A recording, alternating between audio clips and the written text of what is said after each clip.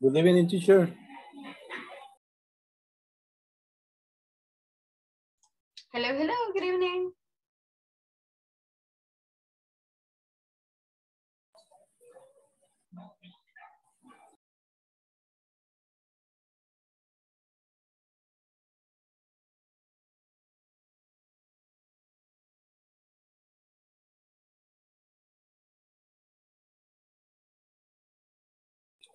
How are you today? Good so far. Give me just a second here. I'll be back. Let me get this ready. Ready for another class?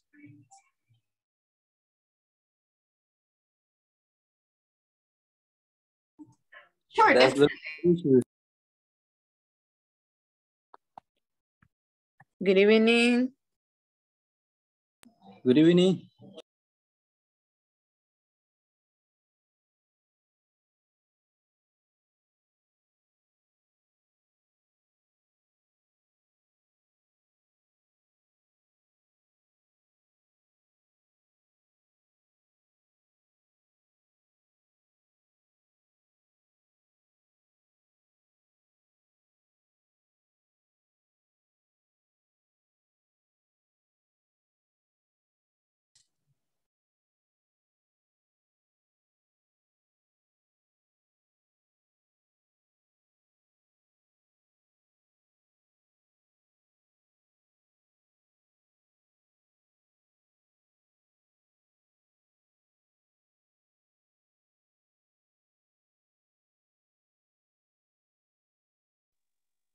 Good evening.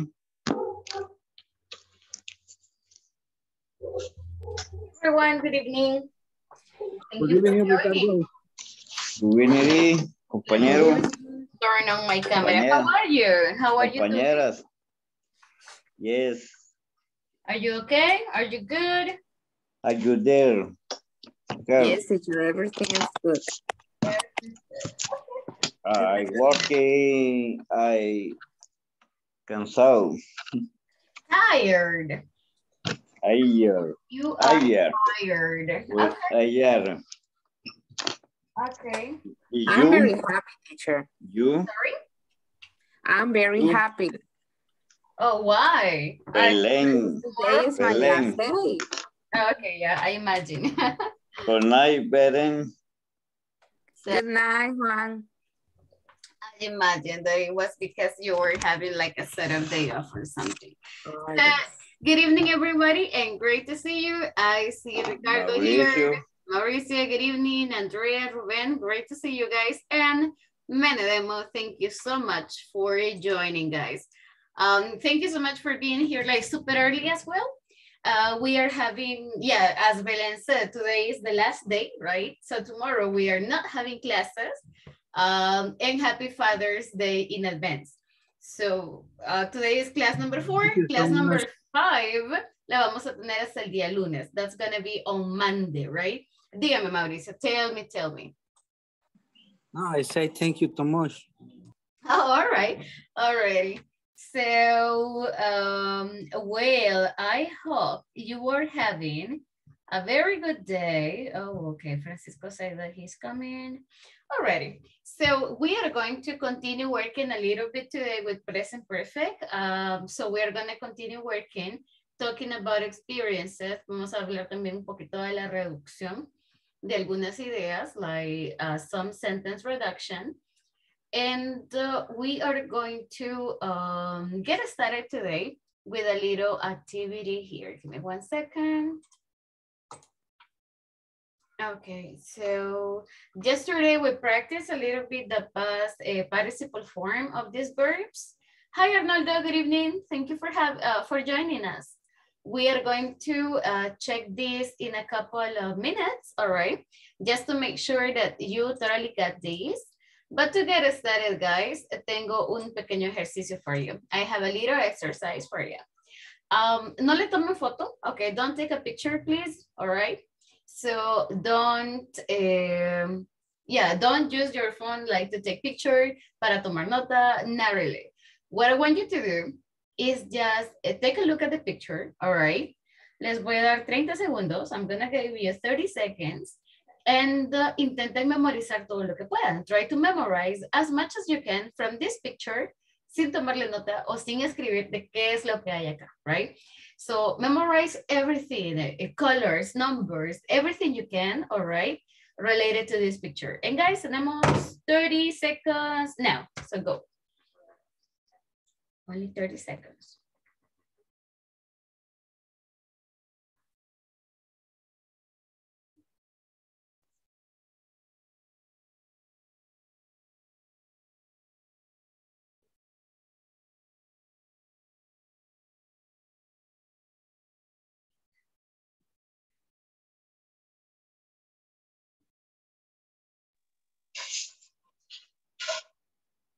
Ey, qué guay, qué rico,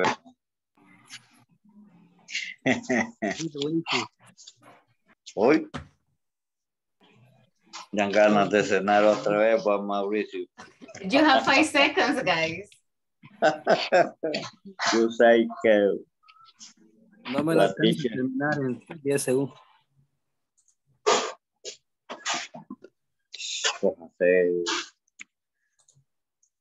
Okay, guys, and time is over. Okay, so time's over, guys. All right, so I'm going to stop presenting my screen right here. And tengo un par de preguntas para ustedes. I have just a couple of questions for you. ¿Ven mi pantalla? Can you see my screen? Yes, teacher. Oh, ¿qué ven, guys? What do you see? Blue. Blue. Ah, Something okay. blue. Okay, we are good. So we are good. Okay, very good. Now, guys, ahora sí tengo un par de preguntas. I have a couple of questions for you. Okay. So, las pueden escribir. You can write them in the chat. You can write just the answer, right? From the picture that I just showed you. Hi, Felix. Good evening. Gabi, good evening. I see Kenya has joined. Great to see you, Kenya. Imelda, thank you so much for joining as well. So, me escriban, please write the answers to your questions in the chat, all right? So, guys, question number 1. Are you ready, guys? Yes, teacher. Okay, question number 1. How many... Oh, hold on. I always forget that I don't have the keyboard. How many milkshakes? Okay, so question 1, guys, is this one. How many milkshakes? Oh, I'm sorry, I mixed the 2 letters. Are there in the picture? How many milkshakes? Okay, Andrea says 1, Maurice says 5, Felix says 3, Maurice, okay. Belen says only 1, 3 milk. Oh, No, 3 3. milkshakes. Yes. Sorry. Oh, very interesting. Very interesting. Anybody else? 1 milkshake. Okay, no worries. That's okay. Next question, guys. How many straws are there? So how many straws are there? Straws. Okay, what is the meaning of straw? A straw, guys, son las pajillas. So how many straws are there on the table? Sorry about that. On the table. No en las bebidas, but on the table. Felix says 5, Andrea says 3, okay.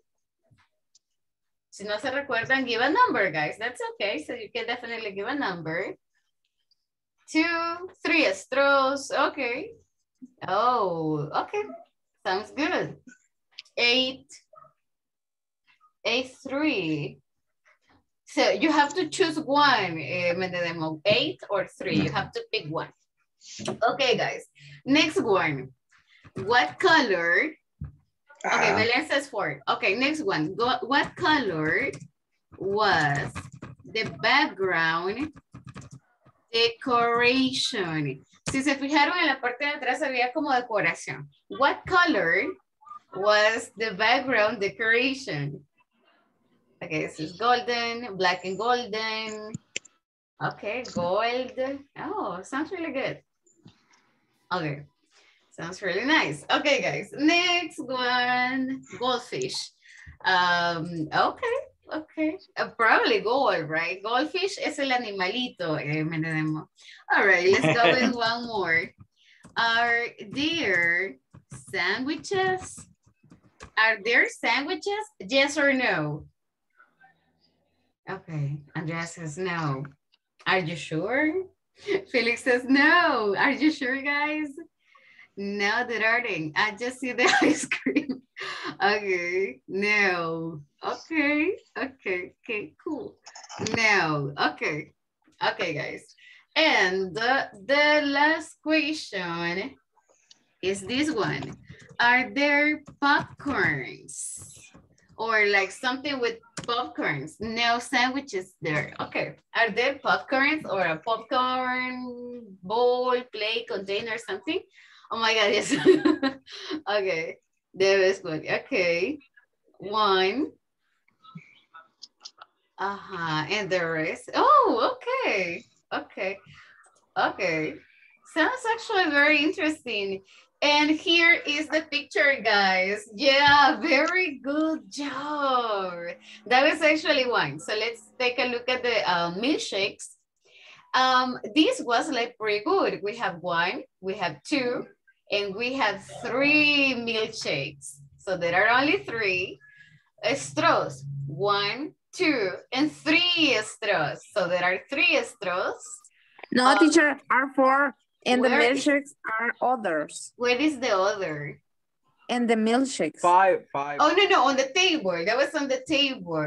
Oh, that's not correct, teacher. Wait. Are 5. I don't see. Oh, yeah, there are 5 if you count the ones from the milkshake. No, but I said on the table. No, but yeah, you're right. Next one is sandwiches. No, right, there isn't any sandwich. Then you got popcorn. So yeah, you got some popcorn. And what was the other question? The decoration. Oh, and the decoration, right? So yeah, gold, black, so good memory, guys. I need to include more pictures next time. That was really good. No, you got a really good memory. So that is amazing. I wouldn't have remembered that. Helen, good evening. Great to have you. I also see, let me see. Hi, Rafael. How are you doing? Thank you for joining already. That sounds really good. Okay, guys. So now, after like working on that, we are going to just review a little bit part of the things we were checking yesterday. That is a little of experiences. Tell me, Belén. Teacher, my question is, how do you say cerezas in English? Cherries. Let me write it in the chat. Yes. That's cherries. There you go. So that's cherries. Mm-hmm. And in El Salvador, we have this fruit that is super, super sour, que son las famosas guindas, right? So we call them, se parecen bastante a las cerezas, pero son ácidas. So they have a very similar name. And they are called sour cherry. So if you ever want to say guindas, so they are kind of sour cherries. Como sour, cerezas. it's like the taste? Yeah, like ácido. That's the one. For lemon, for oranges, for tangerines, that is sour. Okay.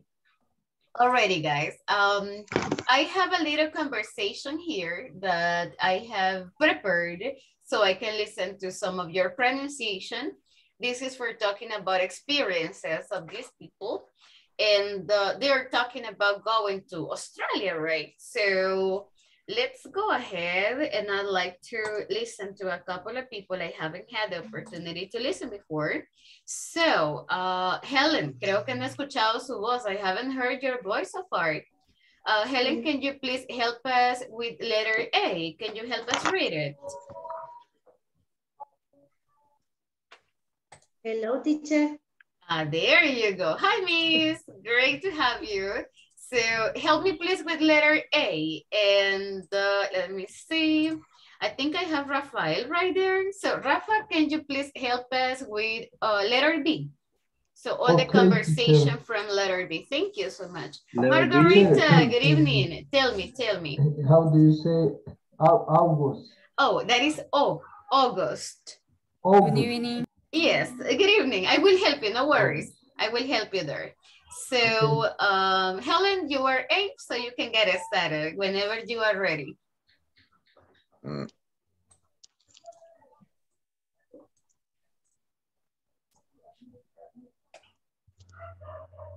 Helen?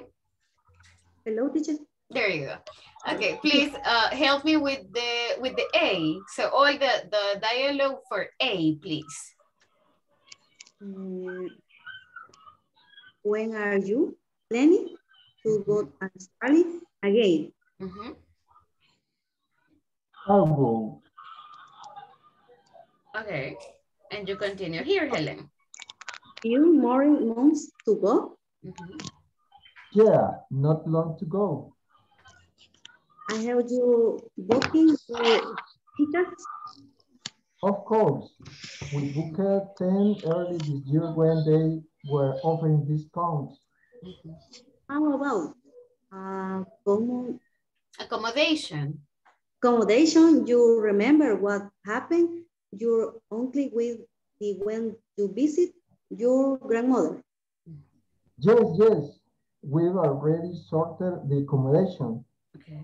Really? Don't you say you were visit Sydney and Melbourne? Melbourne, are you sure you book accommodation to Sydney? Yes, we'll be staying with a friend in Melbourne, and we booked a hotel for a few nights in Sydney. And the visa, I applied for it yet. What visa? Tourist visa to enter Australia. I have you been Australia before. You know you have to apply for tourist visa to enter the country, right? Okay, all right. I haven't been back for ages, okay? If I remember correctly, they take like less than a week to process. So we'll apply closer today. Okay, then would you like me to rate you then? Okay, thank you. So thank you, Helen. Thank you, Rafael. That was like a long conversation, I know, but we're talking about like going to Australia, right? Preparing, booking and everything. So guys, let's go ahead and let's repeat a couple of words that might be new to you. So first, let's get started with this one. Guys, repeat with me. August. August. August. August. Very nice. Next one. Booked. Book. Okay, so you have a book, all right? But look at this. Have you booked? Have you already booked your tickets? Book is not like from a book. So book With is a final T. With a T. That is correct. It's like. Have you booked? Booked. It is like. T, with T. Yes, that's correct. With a T. Exactly. Booked. Yes. Next word is this one. Discounts. Guys, repeat with me. Discounts. The horror of history. Accommodation. Exactly. Accommodation. Accommodation. Accommodation. Like relax it a little. All right. Happened. And what happened? Right? ¿Qué pasó? ¿Qué sucedió? So what happened? All right. Next one, guys. No, what happened? Como que pasó? ¿Qué sucedió? What right? happened? Applied. Have you in the visa? Have you applied for it yet? ¿Ya aplicaste la visa? ¿Ya aplicaron a la visa? Guys, have you applied for the visa before? No. Not yet. Okay. Exactly, but this is the one. Have you applied? ¿Han aplicado a un empleo? Have you applied for a job? ¿Han aplicado a una beca? Have you applied for a scholarship? So that's the one. Have you applied, right? Han aplicado. Next one, visa is visa, right? So that word doesn't change. Y la siguiente que tenemos que es bien importante es remind. So guys, repeat with me. Remind. Okay, Teacher, yes. for example, in happened and remind, both of them final with D, not T, D. We're gonna check that in a moment. Wait a second. So we have happen, we have remind, we have discount, we have book, we have, one second. Yes. Discount. Just a second. Book. Booked. What was the other word? Applied. Apply. Thank you so much. That's the one I was looking for. Okay, and now it's applied. So let me eliminate here the ED. Okay, guys. So these are the normal words that we have, right? So we have happen, but in pasado le vamos a agregar un sonido de D. So this is going to be happened. Pero quítemelo la E. So this is happened. Only the D. Remind is like recordame, por favor. No remember. Remind me, recuérdame. Recuérdame de esto. Remind me. So el pasado, it's reminded. Acá se le agregamos toda la palabra. Reminded. Oye, yo te recordé que pagaras. I reminded you to pay for that. I reminded you that you had homework. So remind. Book or reserve, make a reservation is the si es una T. So that's booked, right? Booked. Books. Booked. And finally, the last one that we have is apply. So the past participle or the past that will be applied. Applied. So terminamos con una D. These are todos los que terminan with ED. They are considered regular verbs. Ya vamos a revisar también la pronunciación, guys. We will check pronunciation as well. Dígame, miss. Tell me. Oh, creo que escuché que alguien me dijo teacher. No? No, teacher. Oh, I heard somebody. Okay. Hey, Mercedes. Good evening. Thank you for joining. Okay, no worries. So let's go over some of these words. I know that they are not new for you. I know that you have seen these words before, but just in case, guys, vamos a revisarlas rapidito. Let's go over them super quick. And I want you to please, si son nuevas, if they are totally new for you, I want you to write an example. Si ya las conocen, si no son nuevas, pues no, right? Don't write any example. Guys, le voy a dar 3 minutitos. For me, a new one was accommodation. Oh, okay. Accommodation. So, what is the meaning of that? Because it's using in something about travels and something like that. I don't know if it's a word that... No sé cómo se le dice, teacher, a las palabras que son como de un rubro en específico. No estoy segura. Technical vocabulary? Maybe technical vocabulary. I wouldn't say it's technical vocabulary, but it's related to hotels. Yeah, it's related to traveling in hotels. So accommodation refers to normally como a las habitaciones, right? The accommodations. Accommodation, hotels. I know that Alojamiento. Alojamiento, thank you so much. In Spanish, parece como acomodación, pero no, guys. So accommodation refers to rooms, refers to donde se van a quedar, right? In this case, for example, si lo hacen en un hotel, so the accommodation is the hotel. Si hacen la reservación en Airbnb, wait, I forgot how to say the word. Airbnb. R&B, thank you. So the accommodation would be that word, ya sea un apartamento. That word, it's a verb.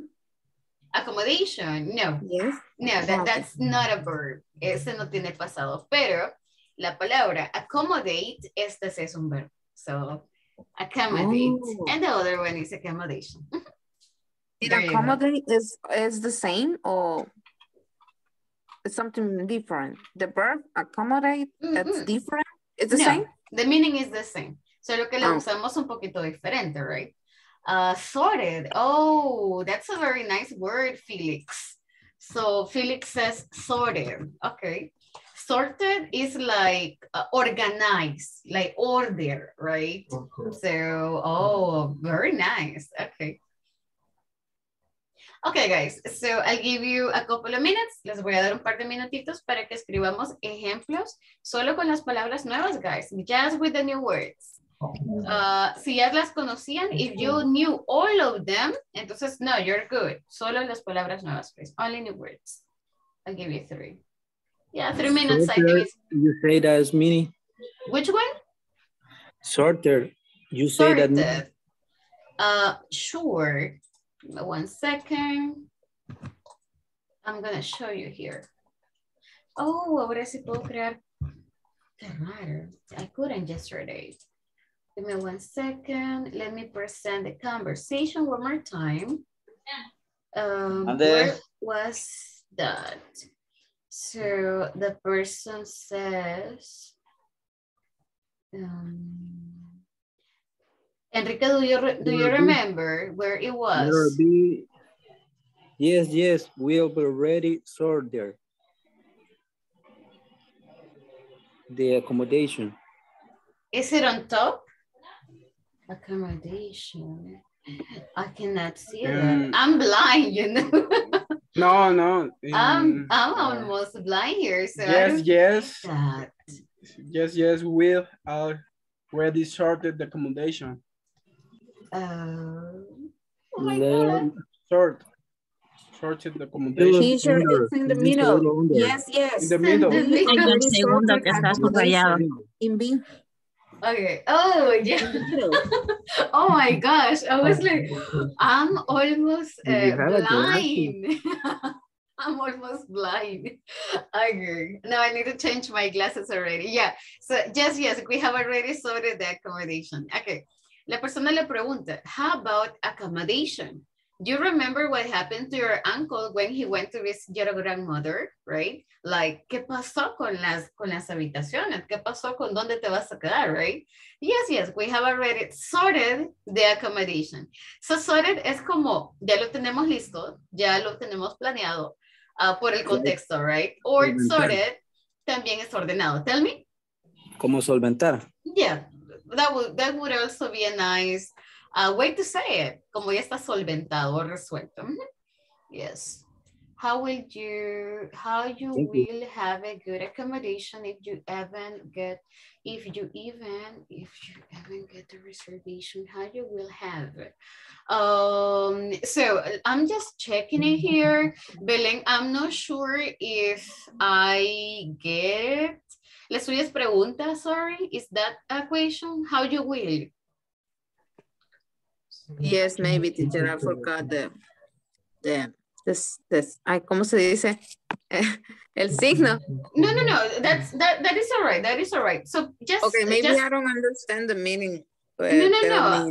I think it's good. Solamente cambiemos el orden. Just change the order. How will you? And that is perfect. That sounds good. How will you? You. Okay, yeah. It's only change the order and that is perfect. Your ticket has been booked. Oh, okay. I sit on the sofa. Okay. De las palabras que están acá, right, Ricardo? So from the ones you have right here. Any new word. Guys, I'll give you a couple of more minutes. Dígame, teacher. Dígame. How about accommodation? You remember what happened? You English wing of when issue. Your grandmother. Okay. So, se encuentra una palabra nueva. If you find a new word there, vamos a tomar esa palabra y la vamos a escribir acá con un ejemplo. So, your grandmother es la abuela, right? So, cualquier oración donde pongamos eso en práctica, like, my grandmother passed away, my grandmother was a person. La idea es recordarse el vocabulario. So, my mother sorted the chores for the next week. Oh, that sounds really good, Andrea. Everything is sorted like you order me. Oh, very nice. Okay. Really good. Yes. Teacher, Very I have a good. question. Yes. Yes, miss. It's not about the word, sorry. Mhm. How do you say mamones in English, teacher? That's a really good question. Es que hay una palabra, you know, también para jocotes, but I'm like super honest with you, I don't remember. I just, because, porque no le gusto, I don't really use it. I just know that los que se parecen, you know, los lichi que le llamamos, they are rambutan. Y los otros, I don't remember, yeah, rambutan. And I don't remember if the others are mumbing. But se lo voy a revisar. I'm going to investigate that because I don't remember. Okay. The thing is that in English, si no lo practicamos, se nos olvida. So we totally forget it. And I don't remember. Y no uso esa palabra. So se lo investigo and I'll tell you on Monday. I'm going to ask about it. Okay. Yes, yes. We were a really church. The accommodation. Okay. Lady, So ground. accommodation, Ricardo, es una palabra nueva. If that is a new word, escribamos acá otra oración donde accommodation lo ocupemos, ya. La idea es recordarse de estas mismas palabras. So that's pretty much the idea. Bermu or Bermi. I'm not sure what's the word. Escríbala, please. Can you type it? ¿Puede escribirla there? Can you type it there? No more sentences, guys. Nadie más tiene palabras nuevas. Nobody else?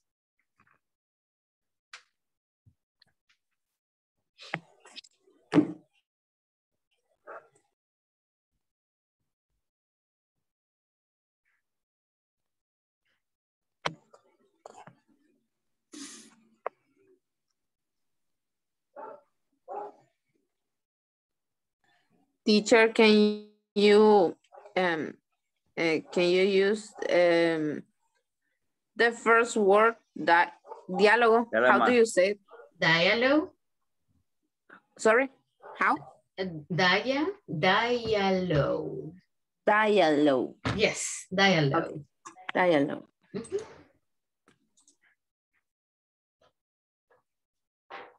Oh, Melbourne. Well, Melbourne is a city, so no tiene traducción. We don't really translate that. It's like we say El Salvador, no lo traducimos. We cannot translate that. All right.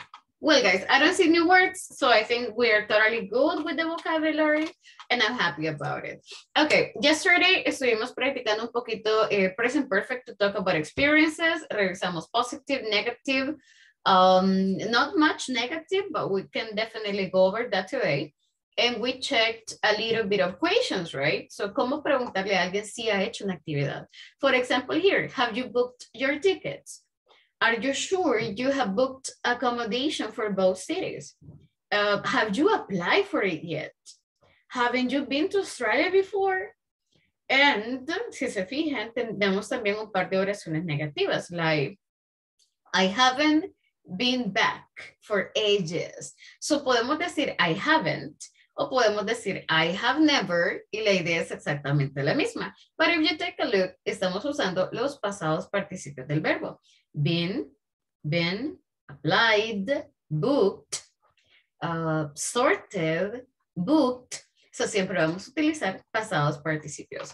Okay, so now guys, let's go over a little bit of pronunciation. And then you help me with some verbs. Vamos a revisar un poquito de regular verbs para que también tengamos una idea de how we normally pronounce those. So Teacher. Here, yes, miss.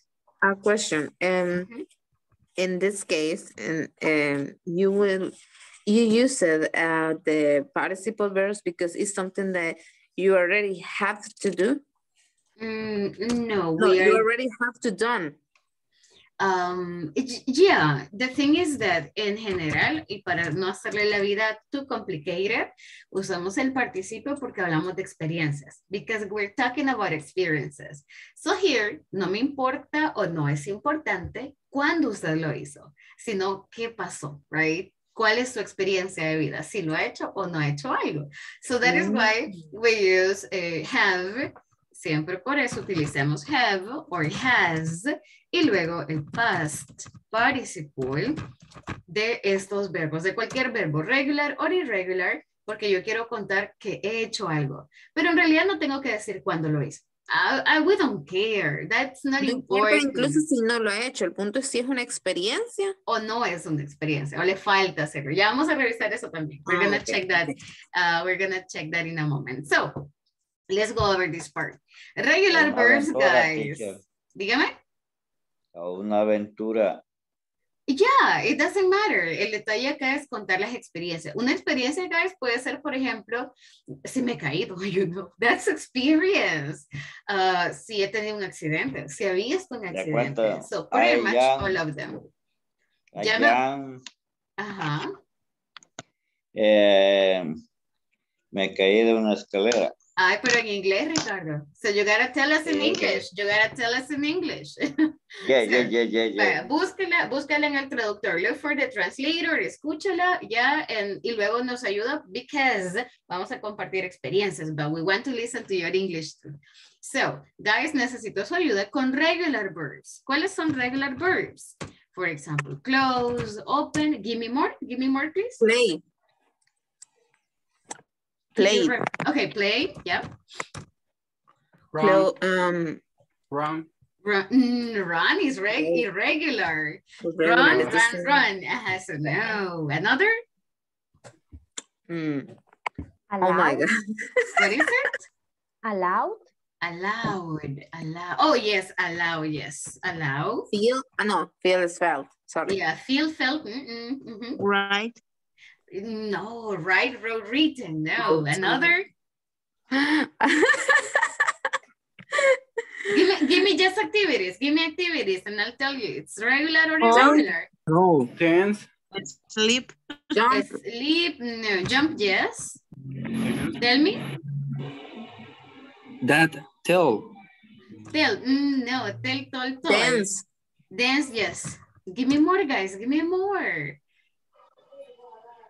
Arrive. Travel. Yes, arrive. Arrive, travel. Challenge. Yes. Call. Challenge, como de retar, yes. Call. Challenge, call, yeah. Arrive. Ya está. Yes, arrive is here, but yeah, you're right. Okay. Project. Back.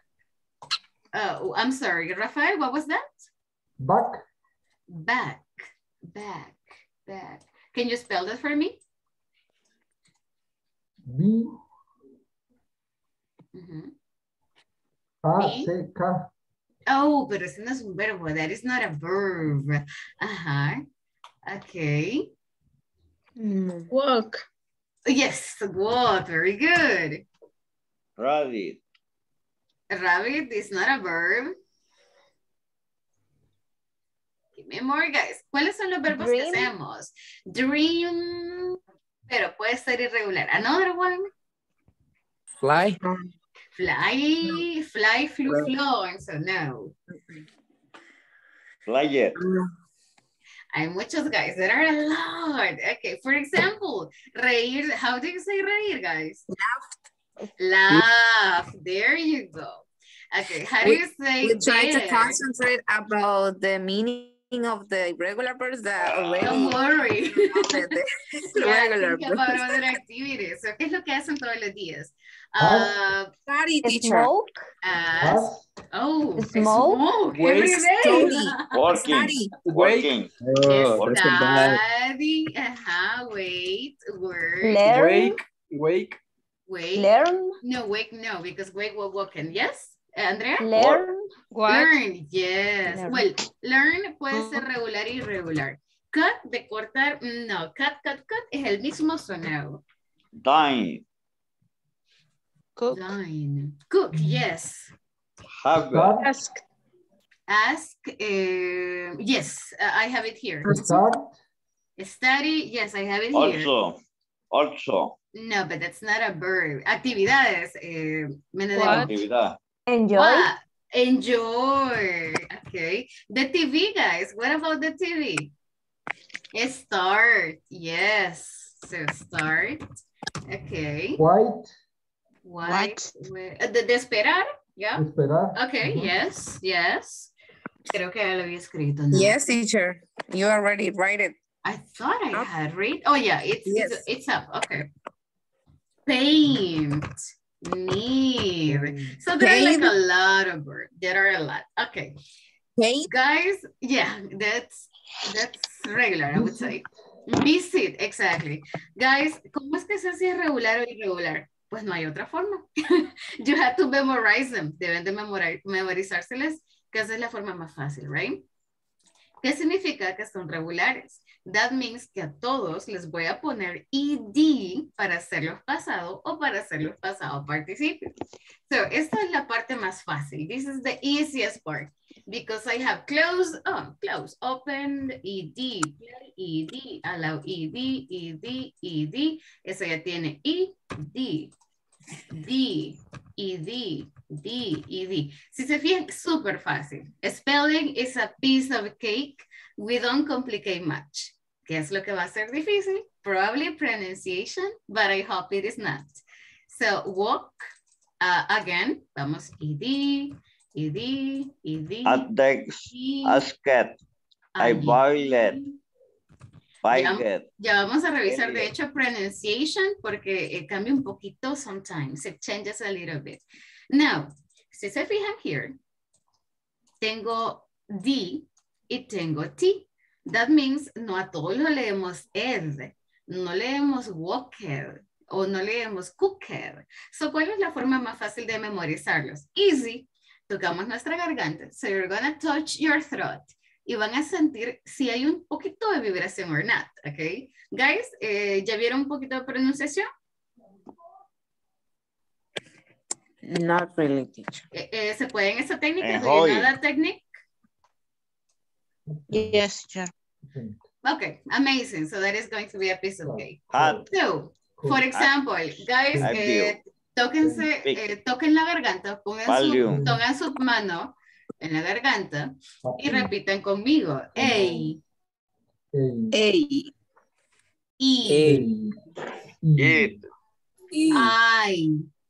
I. O. U. Si sienten en los dedos, va a sentir que se mueve, right? A eso se le llama vibración. That vibrates. So, cuando el verbo vibra, por ejemplo, when you say happen, vibra al final. Por eso es que yo le agrego D al verbo. So, happened. Okay, remind. Well, este va a cambiar, ya les explico por qué. Apply. So, again, apply. Ya, hay como una pequeña D. So, applied. Pero book. ¿Qué pasó con book, guys? Book. Acá no vibra. Book. Como no vibra, le voy a agregar una T. So, booked. And that's it. So, again, vibración. Los verbos que vibran, le agrego D. Los verbos que no vibran, le agrego T. So, sort. Y los verbos que terminan en D o en T, le voy a agregar toda la palabra que es ED. So, sorted. Reminded, sorted. I have sorted, I have reminded you. So that is the one. Okay. Close. Okay, that would be a D. Open. Opened. Exactly. Play. Played.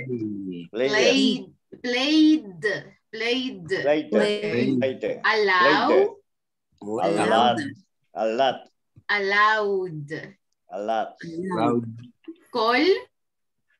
Call. Called. Exactly. There you go. And then we have the rest of them. Guys, I'm going to give you, les voy a dar un par de minutos. I'm going to give you a couple of minutes para que primero los pronuncien. You practice them, se los voy a pronunciar y luego ustedes me dicen cuál sería el pasado. Si con D, con un sonido de T. Ok, o con un sonido de ed. Este aplica para todos los que terminan en T o en D al final, right? So, this is jump, dance, arrive, travel, challenge, call, walk, laugh, ask, smoke, study, wait, work, learn, cook, enjoy, start, paint, need. Guys, les voy a dar 2 minutitos. I'll give you 2 minutes. Voy a cerrarles el micrófono. I'm gonna close your microphones para que lo puedan repetir en voz alta. Right there in your houses. Y podamos determinar cuál es el sonido final. What is the last sound? Hagámoslo solitos, do it alone, y luego lo repetimos y lo, we check it together, okay? 2 minutes, guys. Apple.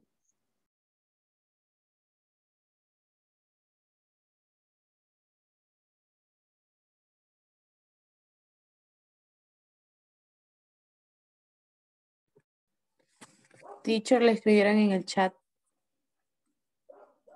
En el de WhatsApp. Yeah, yeah, imagine, porque acá no lo encontraba. Thank you so much. I'm checking now.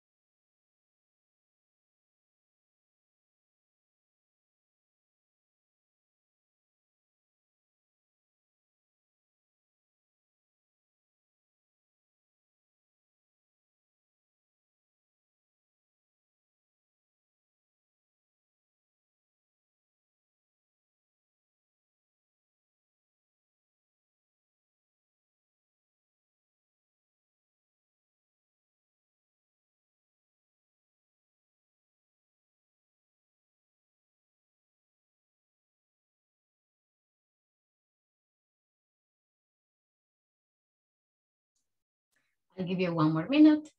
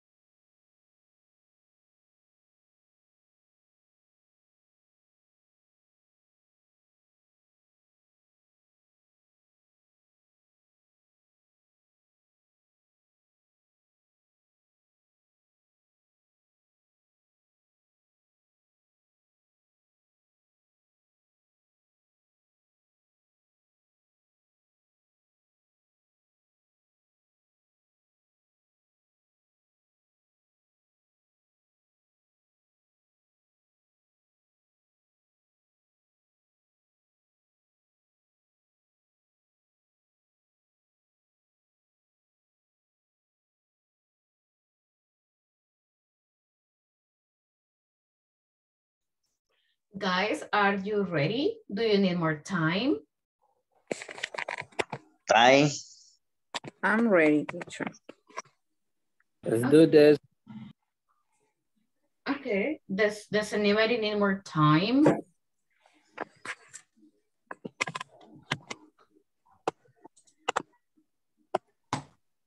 So tell me, are we good? Iris, are we good, guys? Hi, Carlos. Good evening.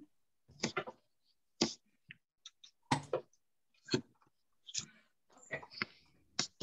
So I guess you're done. Okay, guys. So let's do it together. So give me 1 second. Oh, this is weird. Hold on. What weird. Dame un segundo, guys, that my computer got crazy.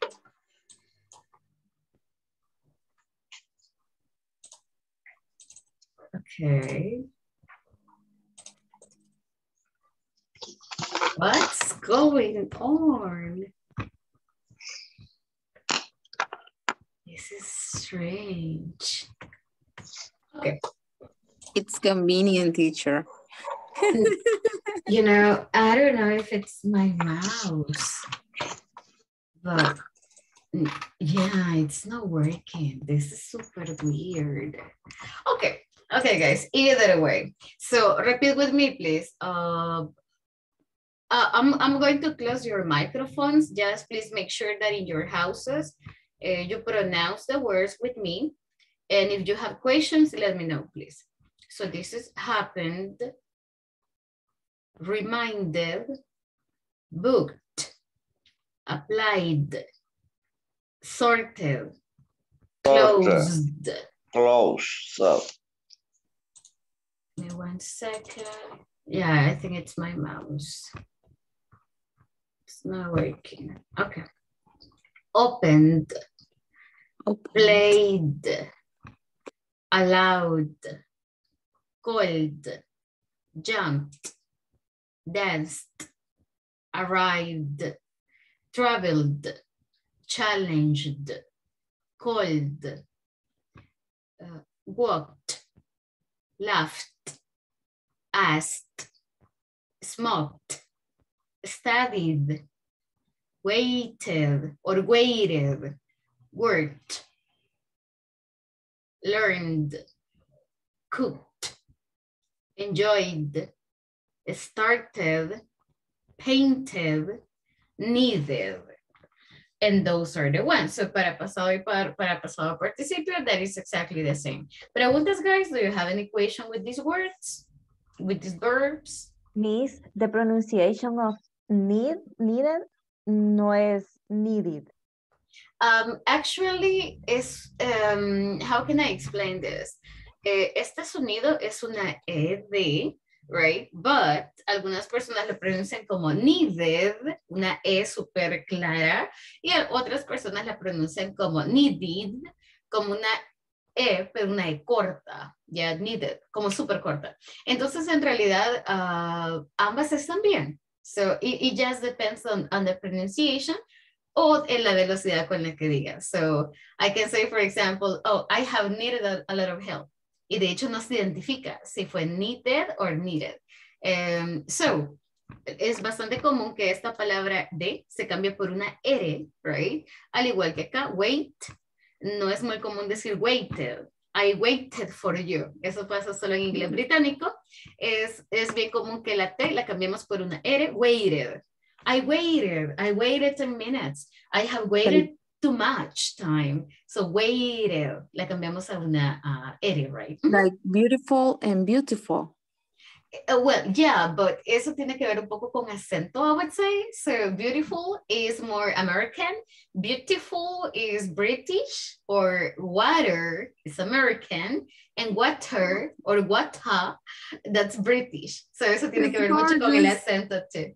So yeah, I love British accent, pero difícil, guys.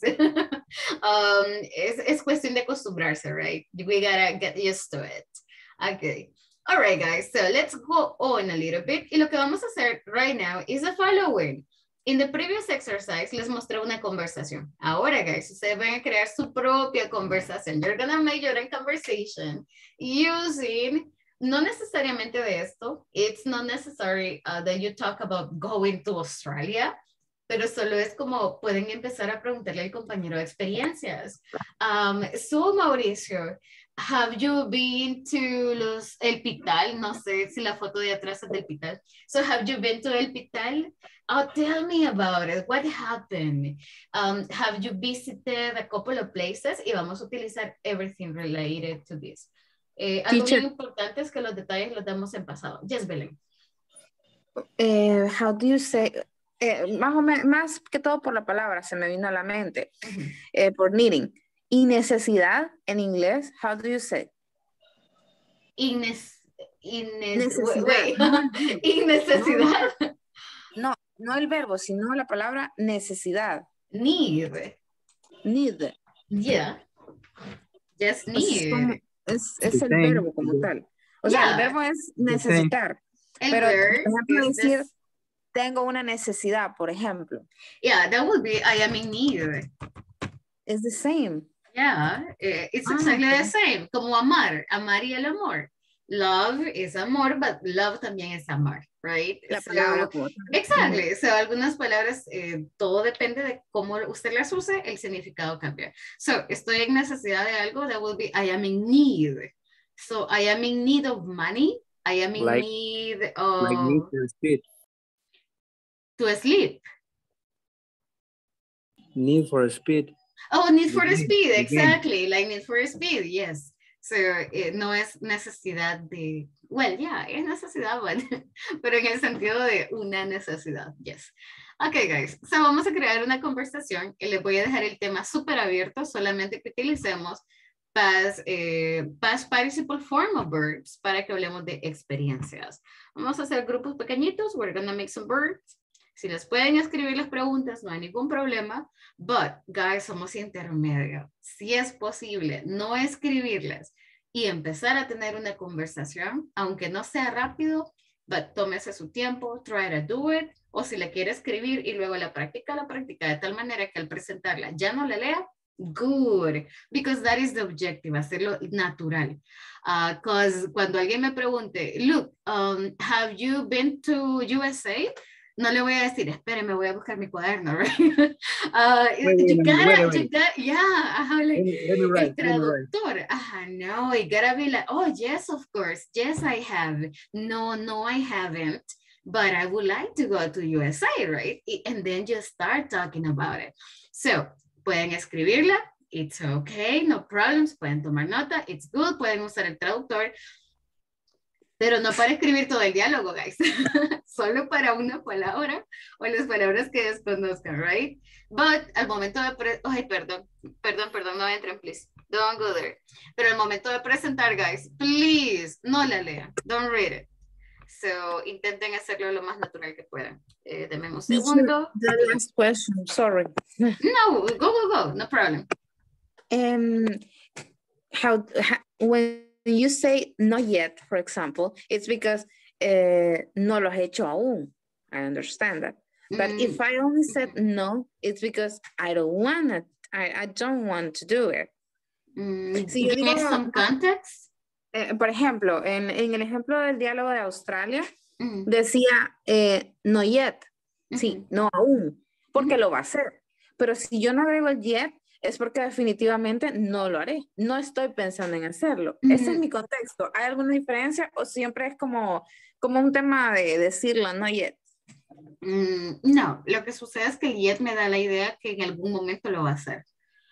Si usted responde de manera cortante no, yo solamente lo tomaría como que su respuesta es demasiado brusca. You know? No está cambiando, simplemente yo le diría, ay, qué brusca. You know, o qué cortante sonó.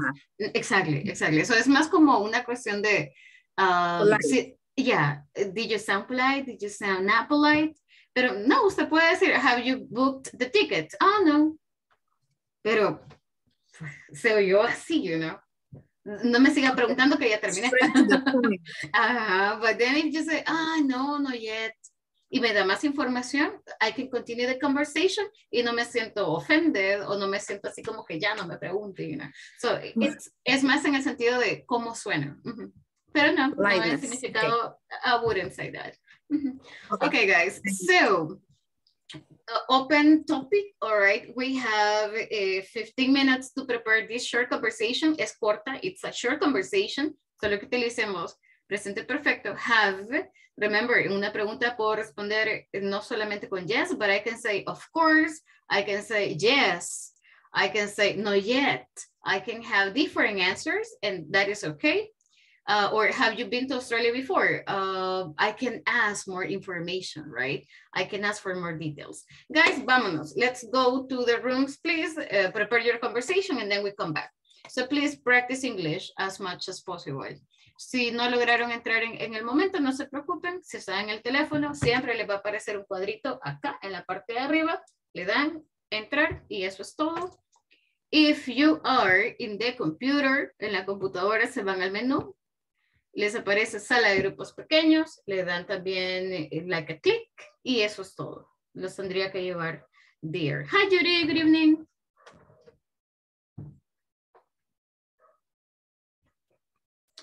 So let's go Gaby, let's go Helen, let's go Mercedes, Arnoldo, let's go there.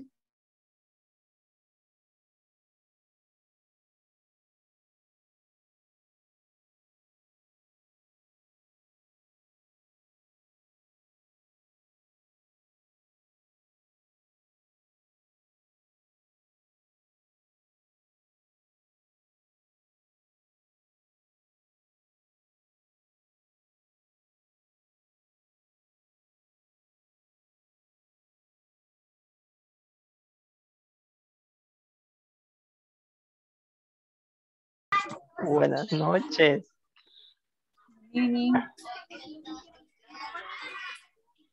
Hola Rubén. Hola. Vamos a formar la conversación, ¿verdad? Sí. Bien. Sí, utilizar el presente. ¿Usted tiene la imagen? Pasado participio. No, hay que... O la vamos a formar así como ¿Sí? se nos ocurra. ¿Sí? Bye.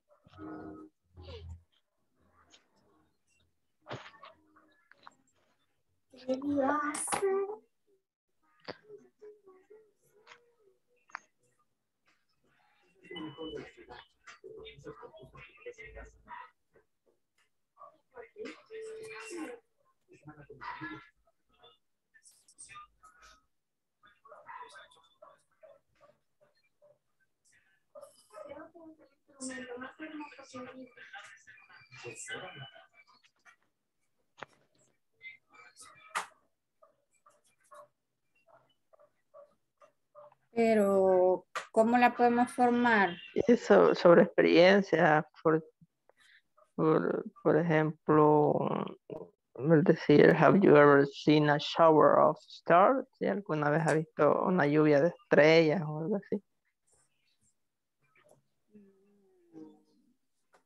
Nunca he visto una lluvia de estrellas.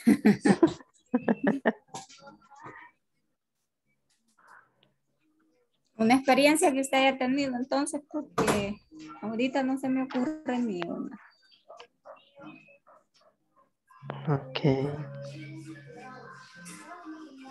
You can ask general questions like, hey Ruben, have you seen the last movie for Batman? Or, hey Margarita, have you seen the soap opera, I don't know, El Cartel de los Sapos? So you can ask anything. La pregunta es bien general, right? And then ustedes la pueden llevar. No, I don't really like it. But I have seen other movies, or I have never seen those movies because I don't like them. So, y comenzamos a hablar de nuestras experiencias en ese sentido. Or, hey Ruben, have you been to other countries? Have you ever had an accident? So, de algo bien pequeño lo podemos extender, right? The idea is talk, guys, talk, speak. Pueden compartir la pantalla. Si les funciona share your screen o escribirlo, do it, no problem. And, o si no, solo lo hacemos oralmente, right? So whatever works for you. Ok, gracias. You are welcome. Guys, quiero que hablen más. Rubén casi no lo he escuchado. I haven't heard you. Qué barbaridad con ese Rubén. Qué Casi no barbaridad. habla. Yeah, I'm gonna push you, Rubén. Yeah. No, ayer sí escuché a Margarita. I heard Margarita yesterday. Yeah, guys, but necesito escucharles a little more. So let's do it. Ok. Llévate, Benito.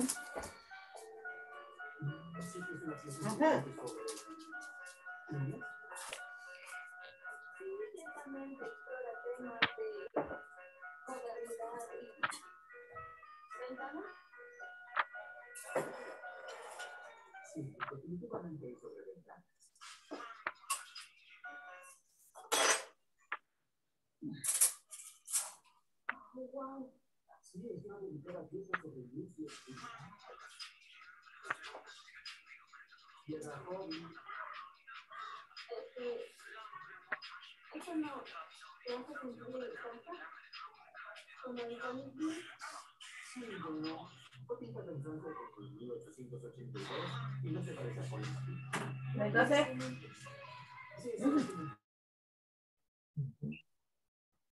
Podría ser.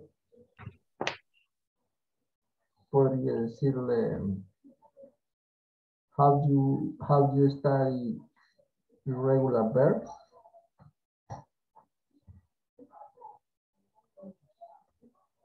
Regular verbs.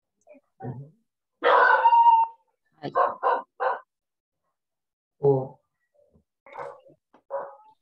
that works. But, hi, that works. But I would say el tema puede ser diferente, not necessarily related to classes. Remember that experience es de todo tipo de experiencia.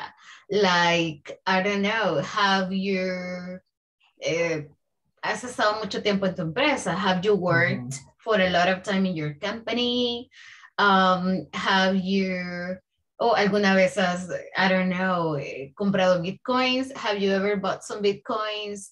Hey, Andrea, look, have you ever seen this new movie from Marvel? Y le puede preguntar de cosas, you know, no relacionadas con la clase. So it can be just super general because the idea is to use present perfect, pero experiencia, right? So, ¿cuáles son sus experiencias, guys? Or, I don't know, hey, Rafael, have you ever jumped from a bridge? And then you can say, I know, I'm not crazy, you know, I don't want to die. Y podemos comenzar a hablar de algo bien simple. So, that's totally fine. okay. Okay. Okay, thank you. Vaya, entonces dejémoslas ahí donde lo teníamos. Ajá, y, cabal. ajá, que sea Y una ahí parte y cambiamos. solo preguntamos. Which house they special party from? Maurice? I don't understand you. Can you repeat? No entendí. ¿Puede repetir? Which house they party from? From. Do you say the exercise? Yes. Past participle form. You say that? Yeah, I think he's talking about birds. He's talking about the past participle form. Hi, guys. Well, actually, la conversación que vamos a hacer no es relacionada con la clase, right? It's not related to classes, sino es relacionada con experiencias, like experiences. Si vamos a utilizar present perfect, si vamos a utilizar past participle form, pero ya utilizándolas en real life. Como en la conversación que estaba, have you ever been to Australia? Have you booked your tickets, right? Podemos hablar de viajes, podemos hablar de experiences. Have you been at the hospital? Accidents? Have you had an accident? So anything. Si les funciona, guys, pueden compartir su pantalla. You can share your screen. Creo que ahora sí ya pueden. I believe. And no sé por qué no podían. So you can share your screen y pueden ver la conversación, you know. So everybody helps into the conversation. para que Thank tengan you, un poco de teacher. visibilidad. Okay, teacher. Vamos a tratar de ponernos de acuerdo, teacher. Ya, ahorita ya nos dio un poco más de luz. Okay, Okay, no Luz. worries. Let me know if you have some questions, guys. Okay, Judy has issues Okay, with the teacher. internet. Okay. You say that has problem. Naturaleza desde arriba. ¿Cómo? Podría ser Aquí, ajá, como que le pusiera que expresión was greatly appreciated from the top. así Desde no la le parte de escucho, arriba. fíjese, Mercedes. No sé si puede repetir.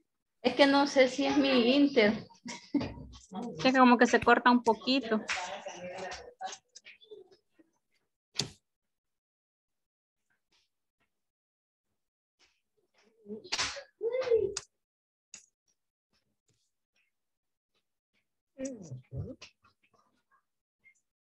Tal vez algo sobre la vista.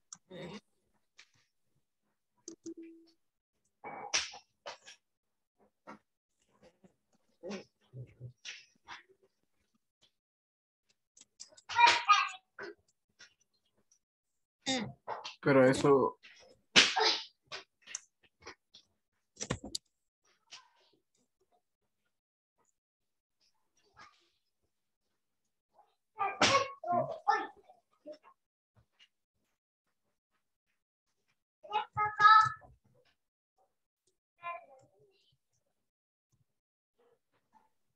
Hola, no sé.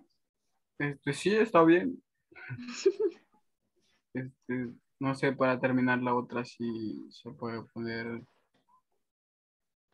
no sé, como describiéndole que es algo relajante, como is a relaxing activity for me.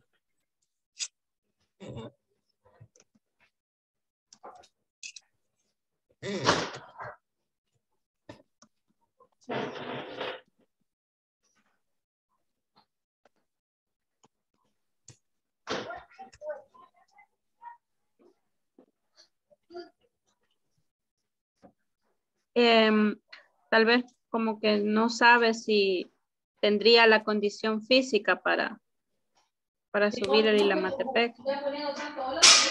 Sí, algo así.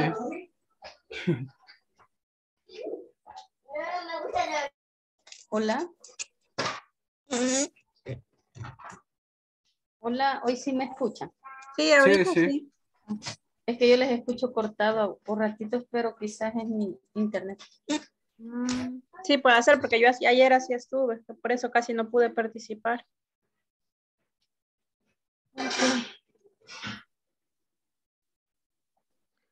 If the condition to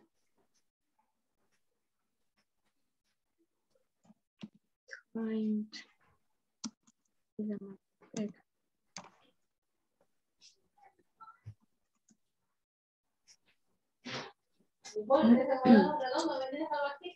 Que te va a dar vuelta y te va a caer.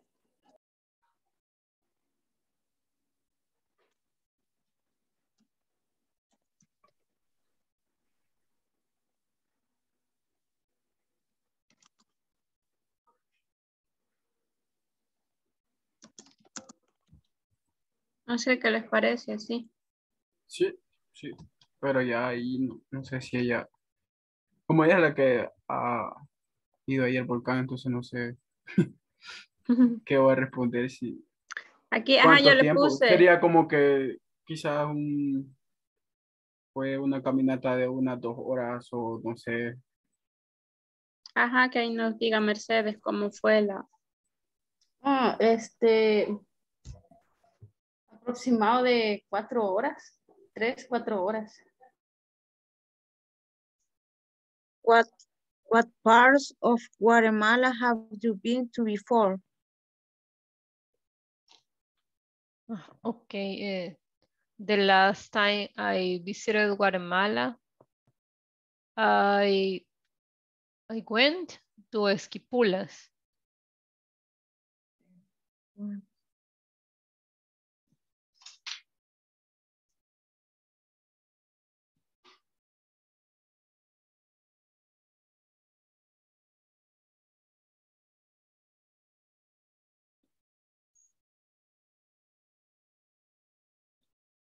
The last, me dijo.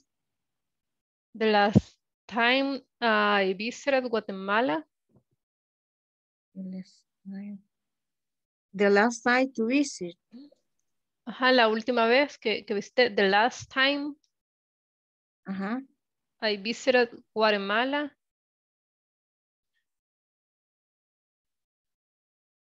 Ajá. I went to Esquipulas.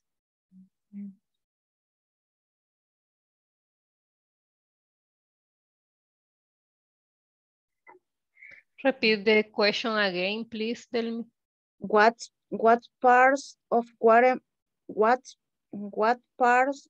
Guatemala have you been to before?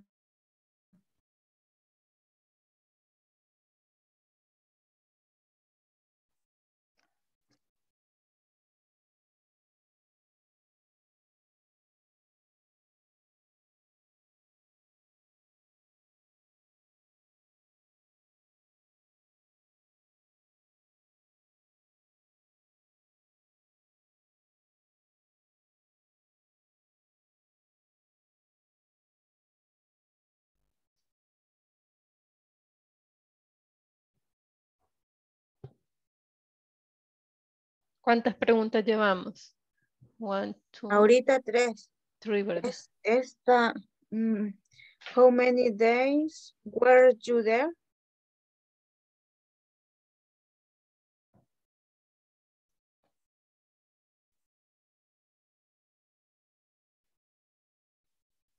Fue la primera, no. No, yo ahorita le digo, how many days were you there? ¿Cuántos días estuvo allí?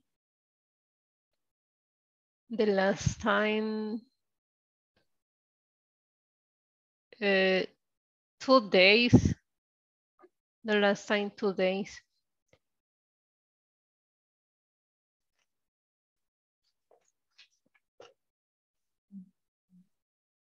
Only weekend.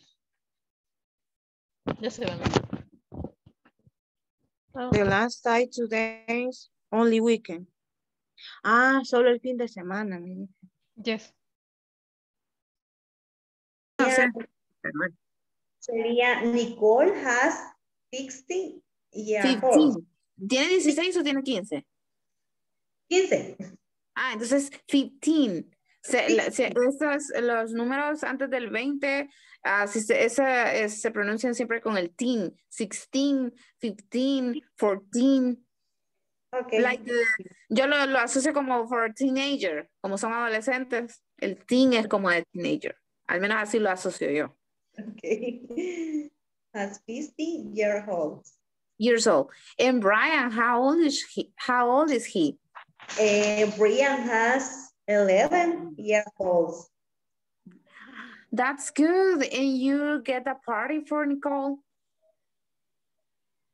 No, you did a party for Nicole?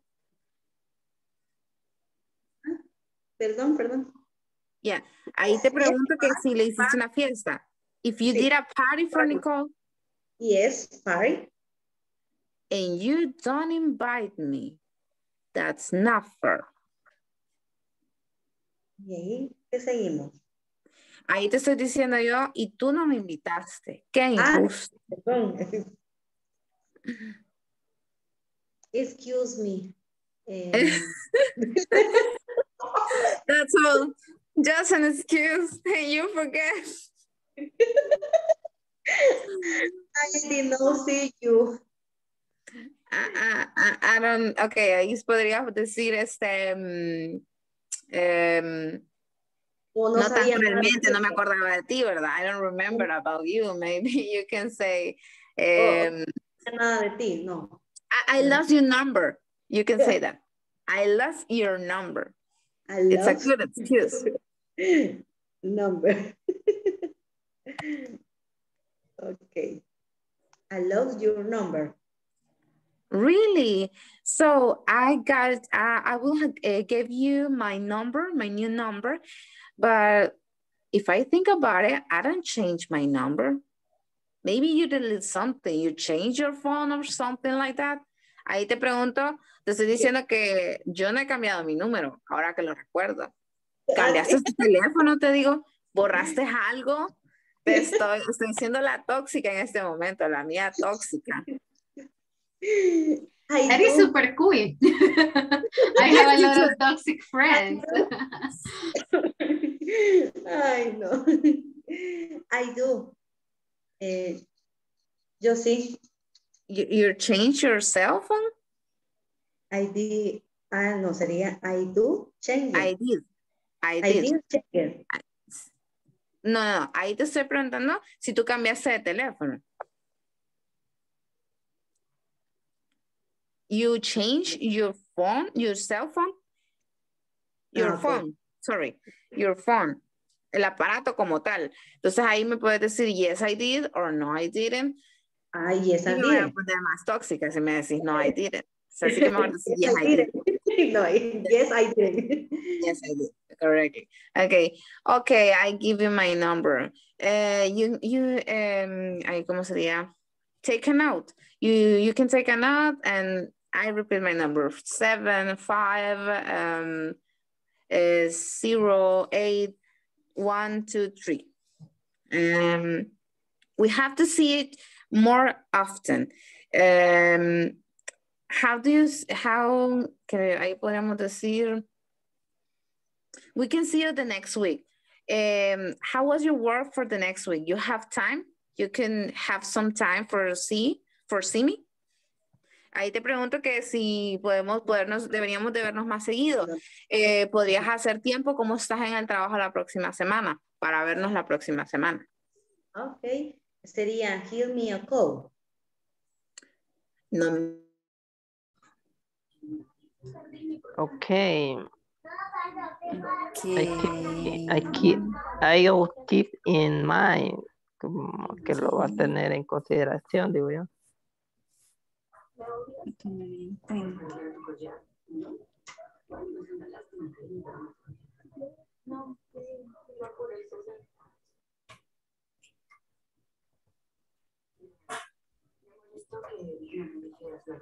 Harling, I will keep it in mind. Lo tomaré en cuenta.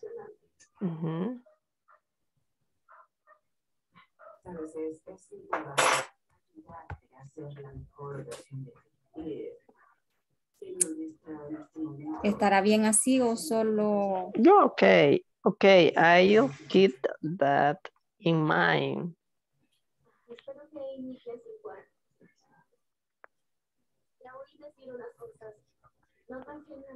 Pero me gustaría visitar tal lugar después. But I like visit the Mexico City.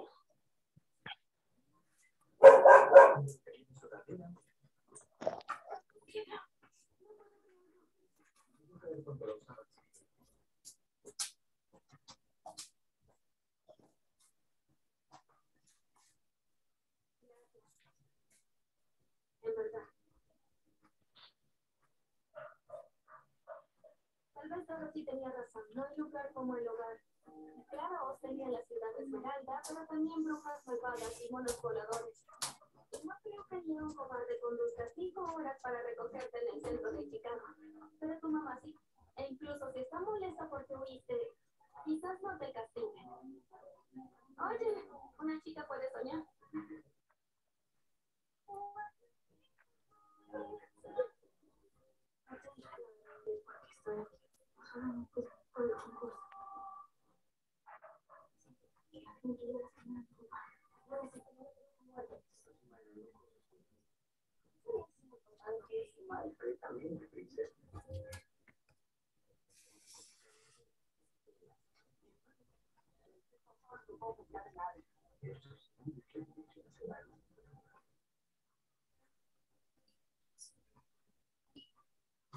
Hey, soy Albert Said, casi y estás viendo Disney Channel. Realmente magia.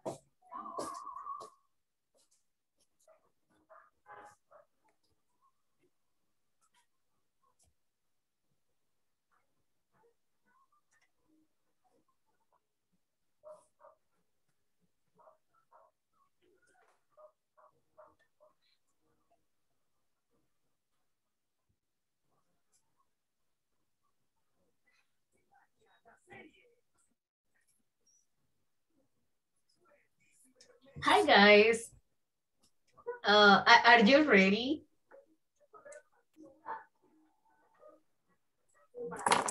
So, teacher.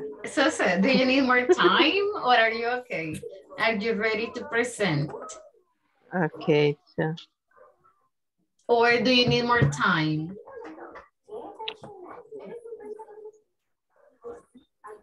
3 minutes, teacher. Oh, okay, okay, no worries. I'll give you a couple of more minutes so you can finish. Okay. Thank you, teacher.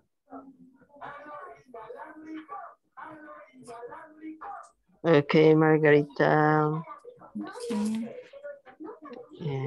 Hi, Margarita. Have you ever been to Mexico? Hi, Ruben. I have never been there, but I would like to travel around Thai country. Great, I recommend you visit Xochimilco. That place is wonderful. Okay, Ruben, I will visit Mexico City. Okay, very nice. This place is wonderful. Hasta ahí vamos. No, but it's okay. Pero pueden improvisar un poquito más, right? You can include more information aunque no lo tengan escrito. That sounds okay. Okay. Okay. Okay, gracias.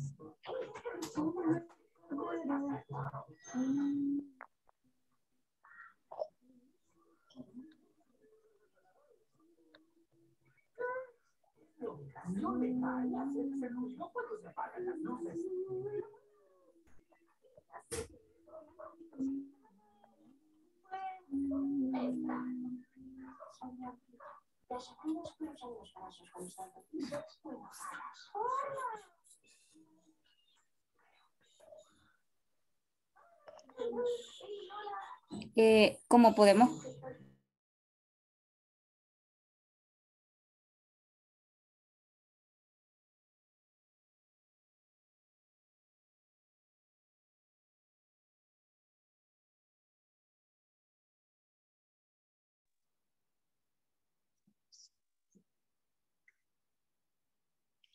When are you playing?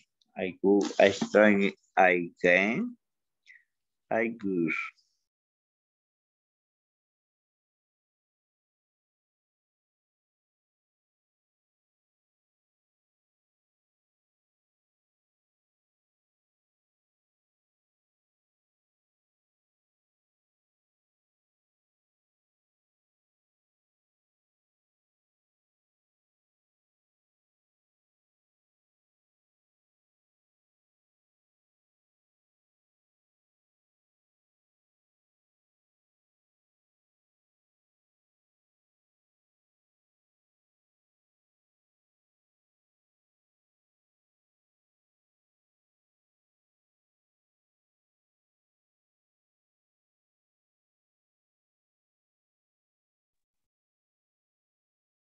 Okay, guys, so thanks a lot for coming back.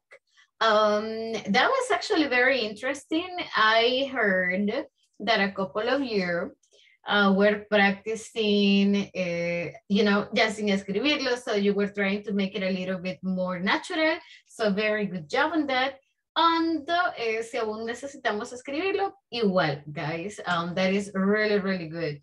So I would like to have a couple of volunteers. So let me go over here. Let me see. So, Ricardo, give me one number, please, from 1 to 6. Dame mi número del 1 al 6. Give me a number from 1 to 6. 1. Okay, so good. So, number 1, that is going to be Margarita and Ruben's group. Thank you. So guys, let us listen to your conversations. So Margarita, Rubén, I know that quizás la conversación no la pudimos terminar, but lo que tengamos, that is okay. The idea is just to listen to Okay, teacher. Hi, Margarita. Have you ever been to Mexico? Hi, Ruben. I have never been the but walking, would like to travel around the country. Great. I recommend you visit Xochimilco. That place is wonderful.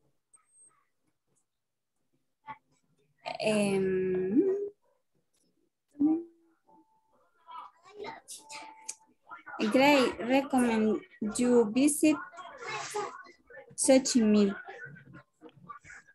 Eso es lo que usted me acaba de preguntar, ¿verdad? Yes.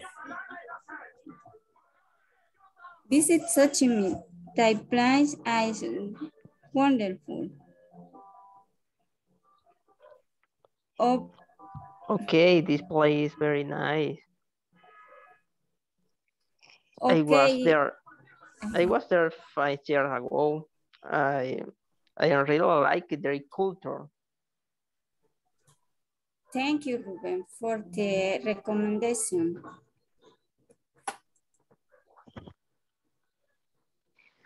Alrighty. Hasta ahí llegamos. That's it, right?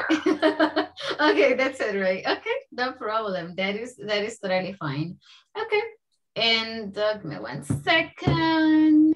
Margarita, give me one number, please, from 1 to 6.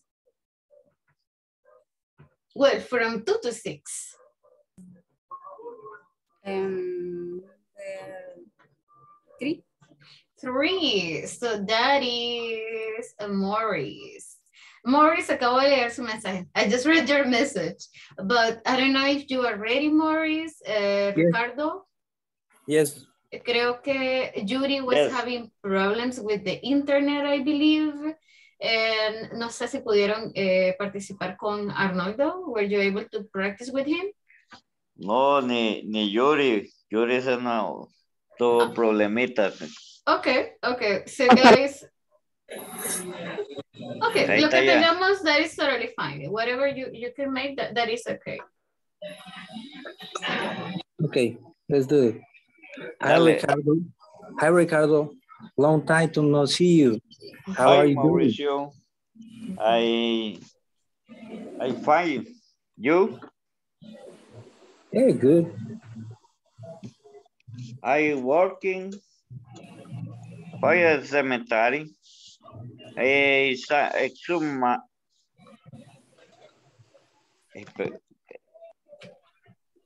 Espérame. It's okay.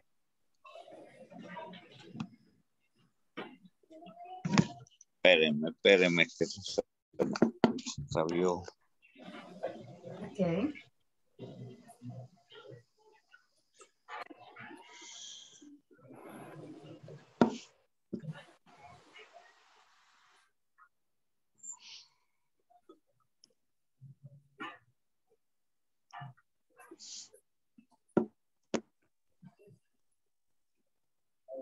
Vaya, hoy sí.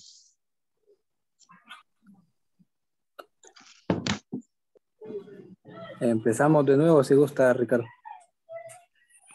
Si querés pasarme el mensaje porque se me ha extraviado aquí. Es que quedó ahí en el... Oh, si lo dijeron, ella se perdió, guys. So if it is in the other room, that's lost.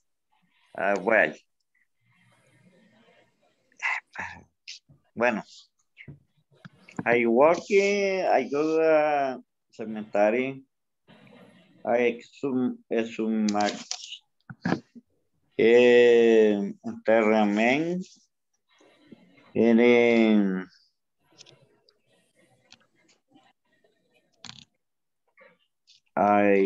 niño. Bueno.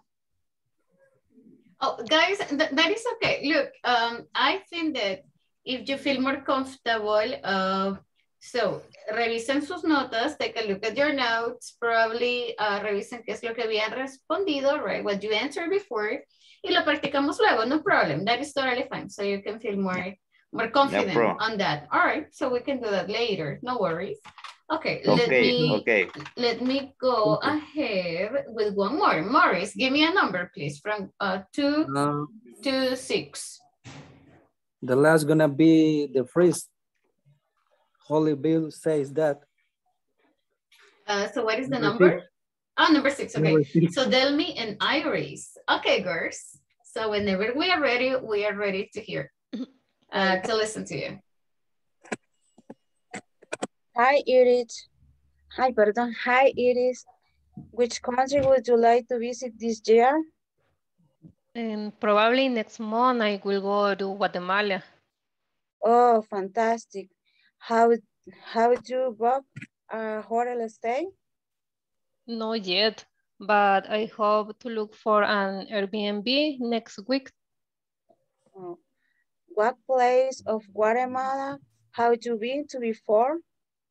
The last time I visited Guatemala, I went to Esquipulas.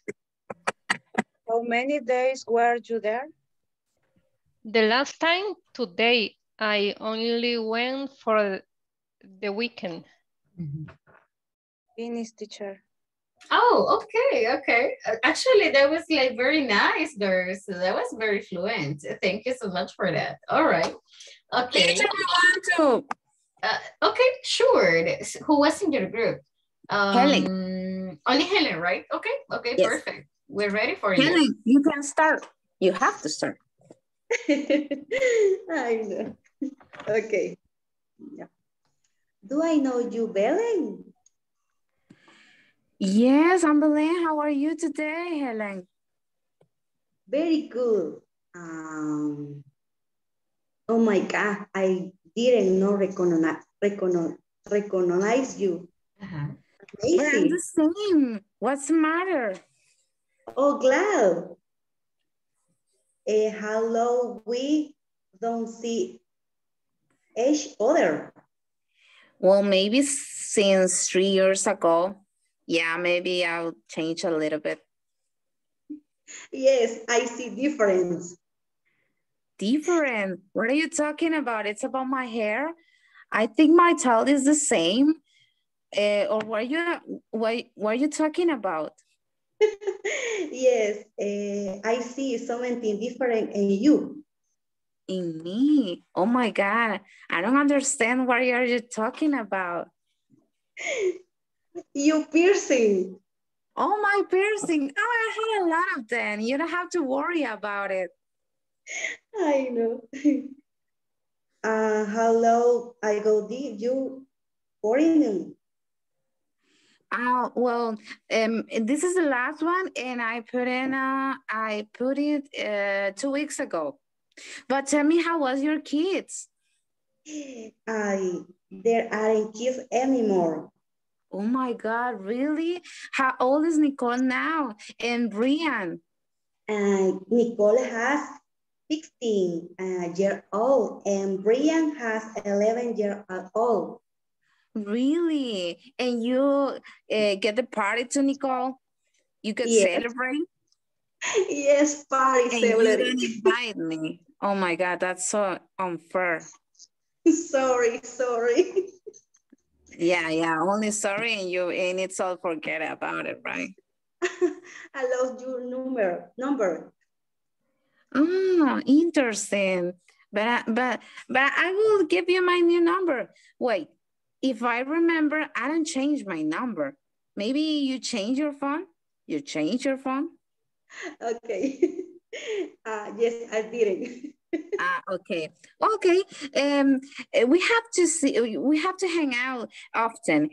How you do your work for the next week? You can have some time for see each other again? Let me check my schedule. Call me, please. I will waiting for your call. But if you don't call me, you have to know that I know where you live. And that's all. Wow, that was really cool. I heard that Helen was enjoying the conversation, you know. She was laughing all the way through. That was actually very nice. Very good answers, Helen. That's pretty cool. And Belinda was all right. Actually, that sounded very natural. So thanks a lot for that. Thank you. So Helen is still like laughing at that. All right. Okay, guys, look, I have just a couple of exercises. I think we are going to be finishing today with this one. And this is related to present perfect still. So just to remind you a little bit of the structure, ¿qué necesito, guys, para present perfect? So I need have, right? No. I need have, I need has como el auxiliar y luego past participle form of the verb.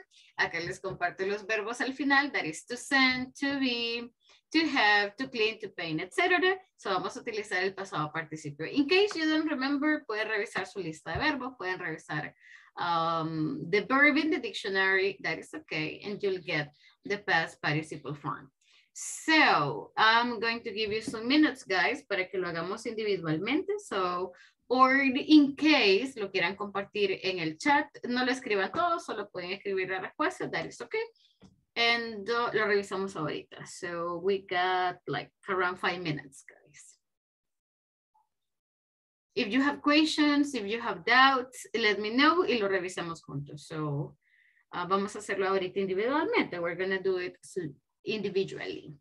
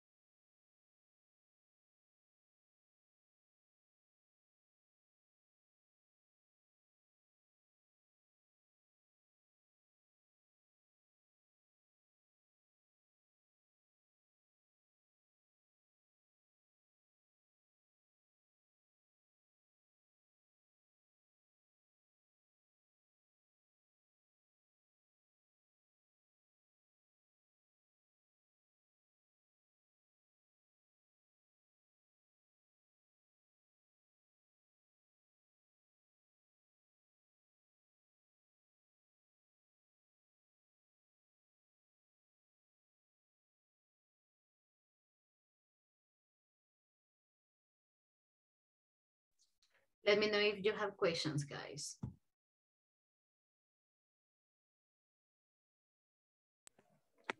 I have a question, teacher, but I don't know if the question could be the answer too. Okay, so we better finish them and later we check. Okay.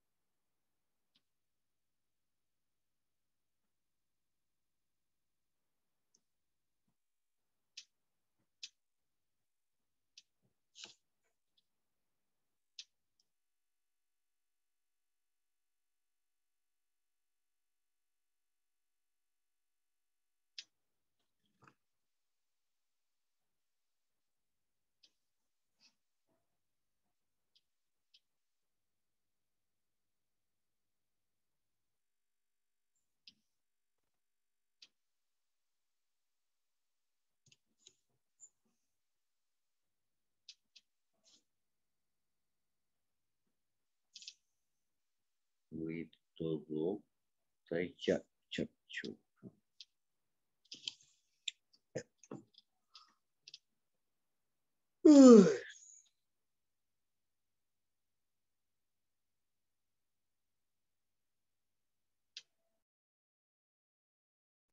We almost finished, guys. No worries.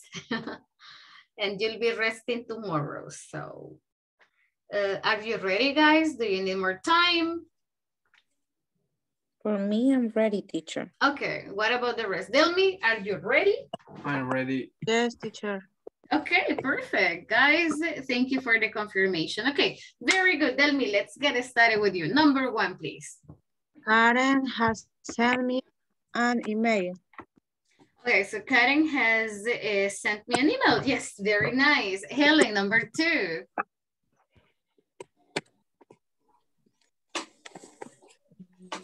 The pets have to visit the music. Perdón.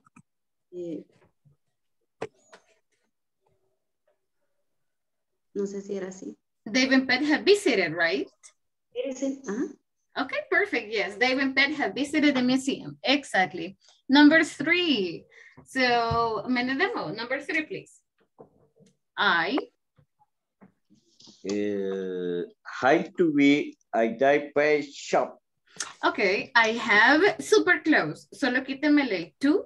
I have y el pasado participio de be. Guys, ¿alguien que me ayude?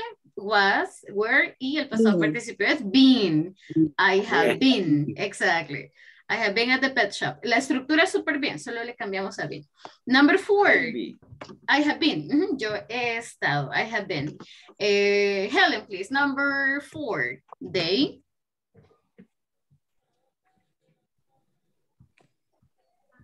They do. Solo que sin el tú. Belén. Yes, teacher.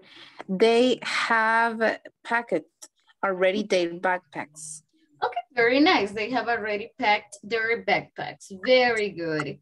Mauricio, please. Next one, number 5. Marcus has had an accident. Marcus has had an accident. Yes, that's right. And Felix, please. Next one, number 6.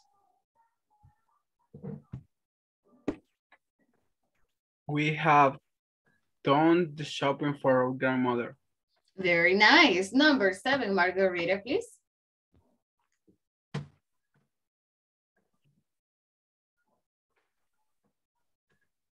Margarita está en silencio. You're mute. Number 7, please. It says I. Hi, clean. Who's my bike? Margarita. Margarita. Hello. There you go. Okay, number 7. ¿Tiene la número 7? Do you have number 7? I have used my big to clean. Ok, solo que vamos a cambiar un poquito el orden. Si se fijan en la parte de arriba tenemos have y luego el pasado participio. So el pasado participio de clean es cleaned. No utilizamos to. So that would be I. Yo he limpiado.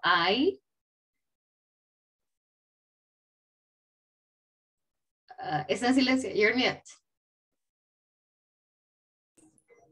I clean. You might be. Yeah, wait. Let's just wait for Margarita. So, Margarita, I. Se mutió. Perdón. No worries, go. I have used my bike clean. Ok. Solo que el clean, vamos a cambiarlo de posición. Lo vamos a poner aquí. I have cleaned. Y de hecho yo cometí un error con el just. El just normalmente va en medio. Like, I have just cleaned. But that is okay. I have cleaned. Podemos dejar that way for the moment. I have cleaned. Thank you. Rafael, please. Number 8. Emily. Emily has painted her room. Oh, very good. Emily has painted the room. Yes, that sounds good. Let me go with, let me see, Imelda, please. Number 9, Lisa and Colin. Lisa and Colin have gone to a concert. Very good. And number 10, my friends. Andrea, what do you have? My friends. My friends have given up smoking. Perfect. There you go. So given up, right? Como ya dejaron de fumar. My friends have given up smoking. Good Okay, decision. guys. Bad, no, why? That's like the best decision we can ever make. Okay, guys, so thank you so much for your participation. It is about time, solo le voy a tomar asistencia. Thank you, Delmi, acabo de ver sus respuestas too. I have just seen your answers right there. So guys, solo si me ayudan un momentito con su cámara, please help me out with your cameras for a moment, solo para tomarles el control, just to take your attendance control. Guys, para quienes se unieron tarde a la sesión, solamente recordándoles que el día de mañana no tenemos clases, we're not having classes, nos vamos a ver de regreso hasta el día lunes. We're coming back until Monday, right? So, yeah, así que no worries, guys, solo me ayuden con la plataforma, please, intenten avanzar cuanto les sea posible para ya tenerla completada si podemos. And then solo vamos con la práctica extra. En la plataforma tenemos un par de ejercicios con respecto a, se le llama reducción de adverbios, lo vamos a revisar el día lunes. We're going to be checking that on Monday. But guys, si podemos adelantar también, revisamos el manual, revisamos el vocabulario. There is a lot of vocabulary. And para que el lunes podamos practicar a little bit more. Denme un segundito here.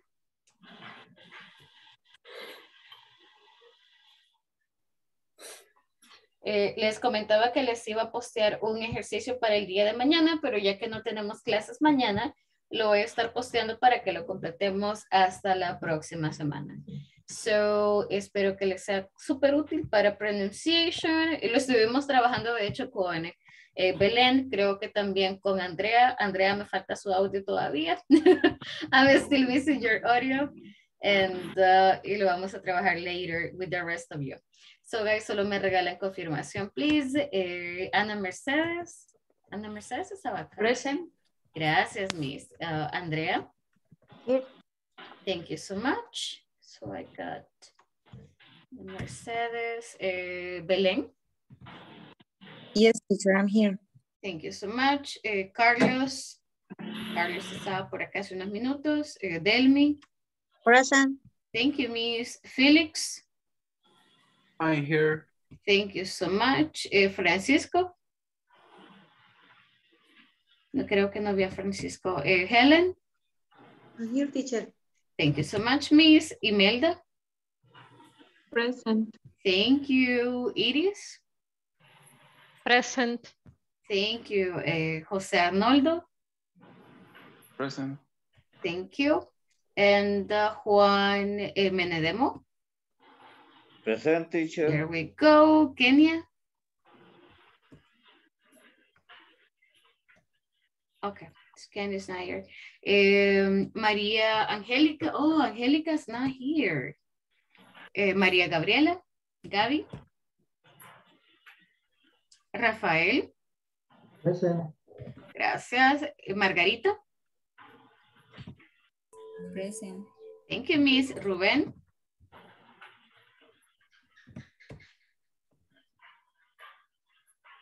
Rubén se estaba hace un momento. Judy. Thank you, Miss. And Mauricio.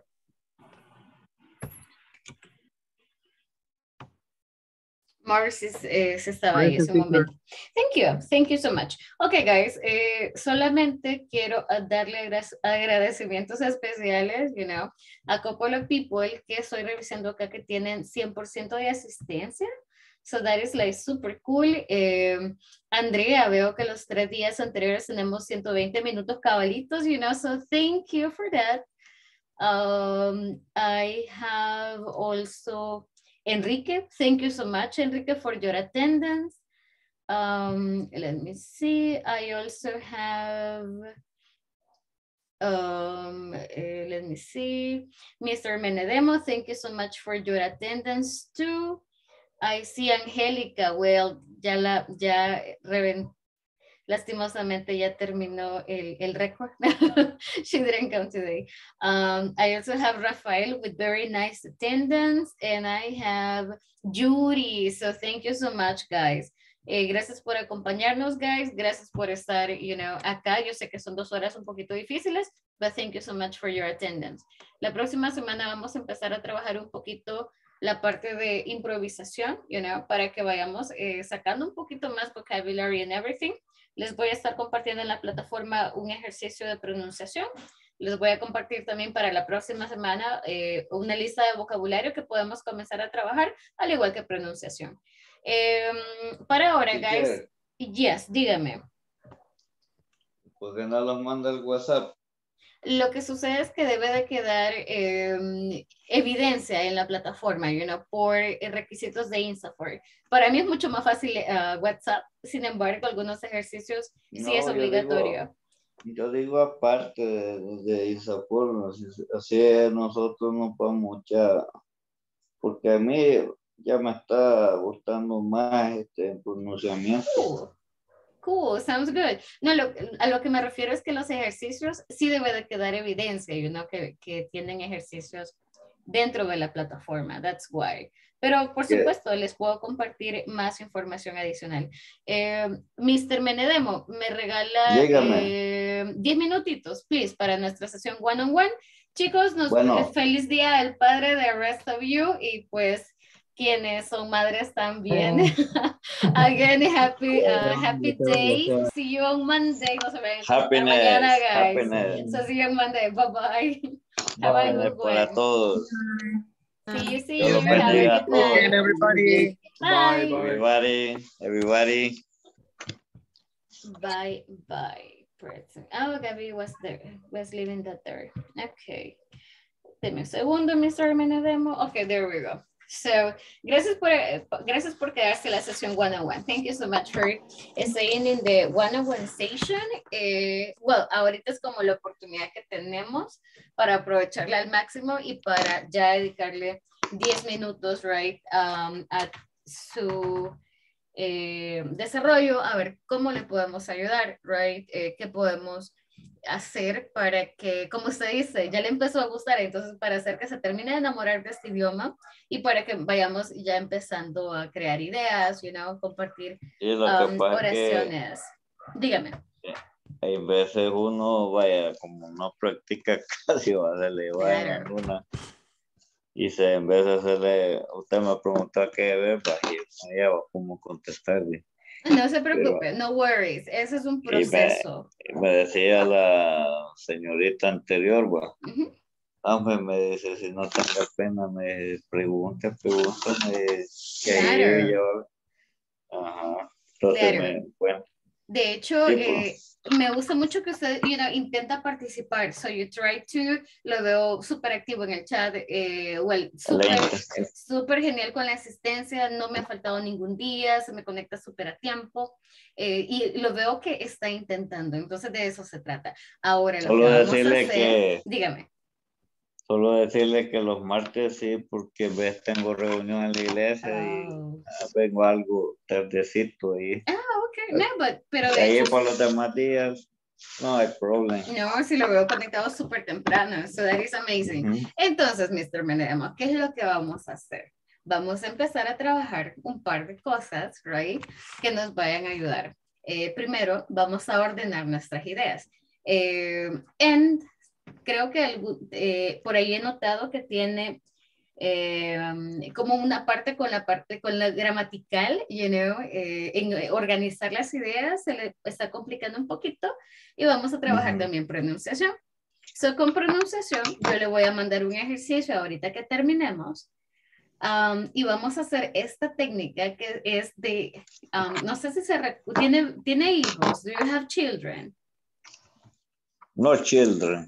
Nephews, nieces, ok, pero quizás se recuerda, right? Cuando ha visto a algún niño pequeño y empieza a hablar, que ellos en salvadoreño arremedan a alguien, imitan a alguien. Yo cuidé a mis hermanitos pequeños y, okay. Unas hermanas aparte de la escuela.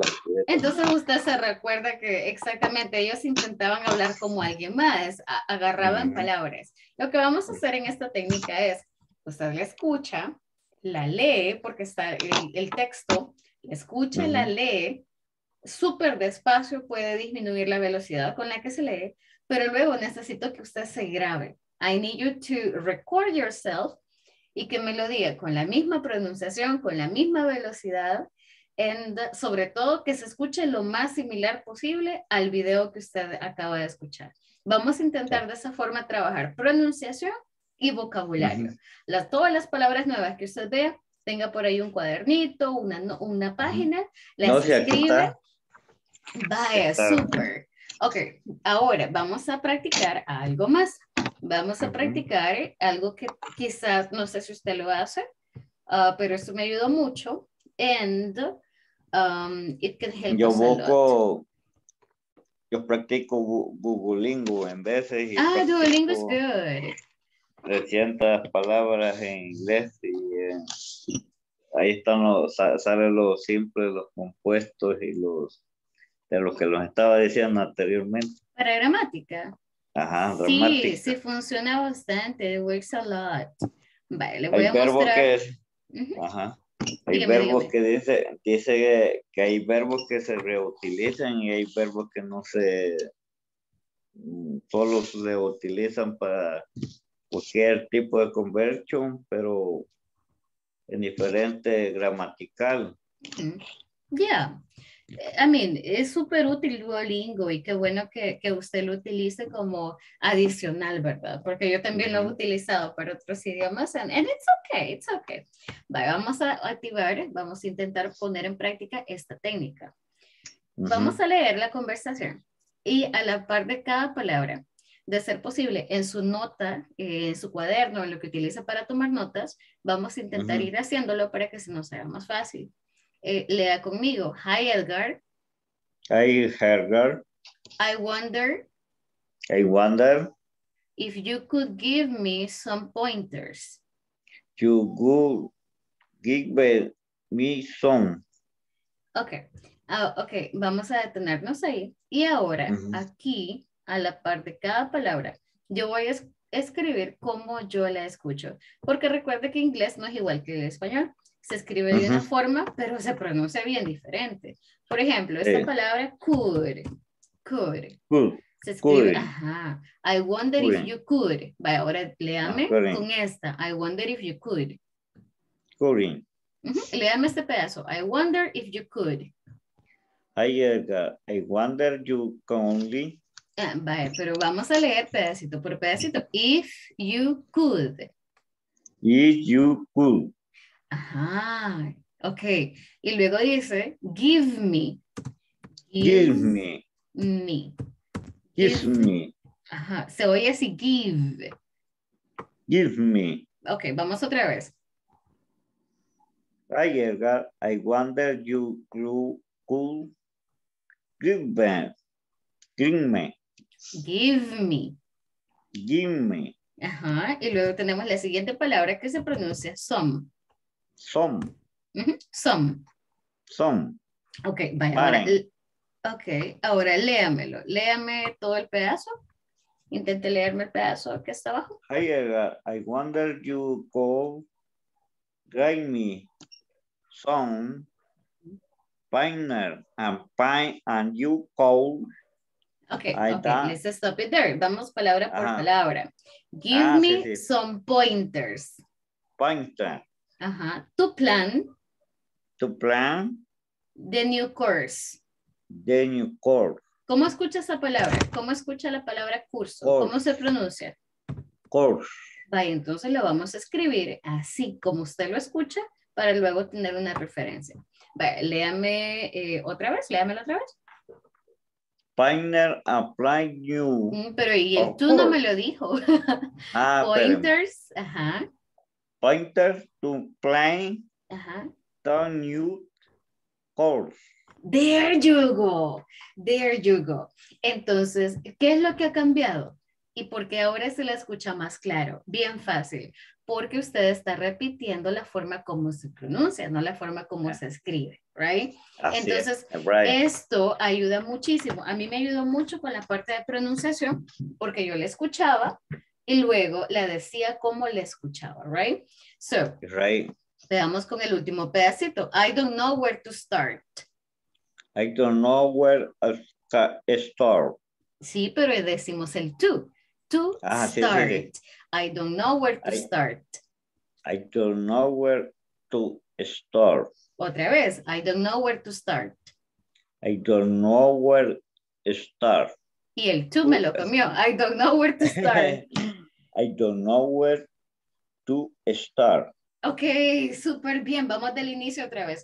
Hi, Edgar. I wonder if you could give me some pointers to plan the new course. I don't know where to start. Hi, Edgar. I wonder you go. He makes some pointer and plane. I know you course. I don't know where to start. Oh, much better, much better. That sounded right. That sounded really good. Entonces vamos a empezar a trabajar esta parte, you know. A veces nos comemos un par de cosas, but, por ejemplo, to plan the new course. New course. Repítame esto, the new course. To plan the new course. The new. Ajá, tu plan, vamos a escribirlo acá. Tu plan. The new. Ajá. Plan. Tu plan, the new course. The new plan of course. Espérame, solo se lo muevo, permítame. Algo así suena. Tu plan, the new course. The new course. Tu plan, the new course. Tu plan a new course. Exacto. Entonces, todos tienen que ver con esto, right? Si usted lo dice así como lo escucha, es más fácil, all right? Entonces, hágame un favor, ¿tiene mi número de WhatsApp? No. Aparezco como Julie, me parece. So, ¿está en el grupo de WhatsApp? Sí. Deme un momento. Solo mándeme una palabra, mándeme ahí y ya le corresponde. Vale. So, it's hi. Le acabo de escribir en el grupo. So, escríbame este número y yo con gusto le mando el ejercicio. Cuando usted tenga tiempo, si puede el fin de semana, grábese o le pide a alguien que lo grabe. No importa si es 10 veces, 20 veces, 30 veces, hasta que le salga bonito y usted diga qué bonito se oye esto. Y me lo envía. And just send it over to me para poder revisárselo, all right? Así es, teacher. Súper. Gracias, Mr. Menedemo, por el tiempo. Gracias. Y nos vemos. Feliz día del padre. Y si no, pues, feliz día anyways. Gracias. Y nos vemos hasta el día lunes. I'll see you on Monday. Dios la bendiga. Bless you as well. Sigamos adelante. Definitely, yes. Bye-bye. Goodbye.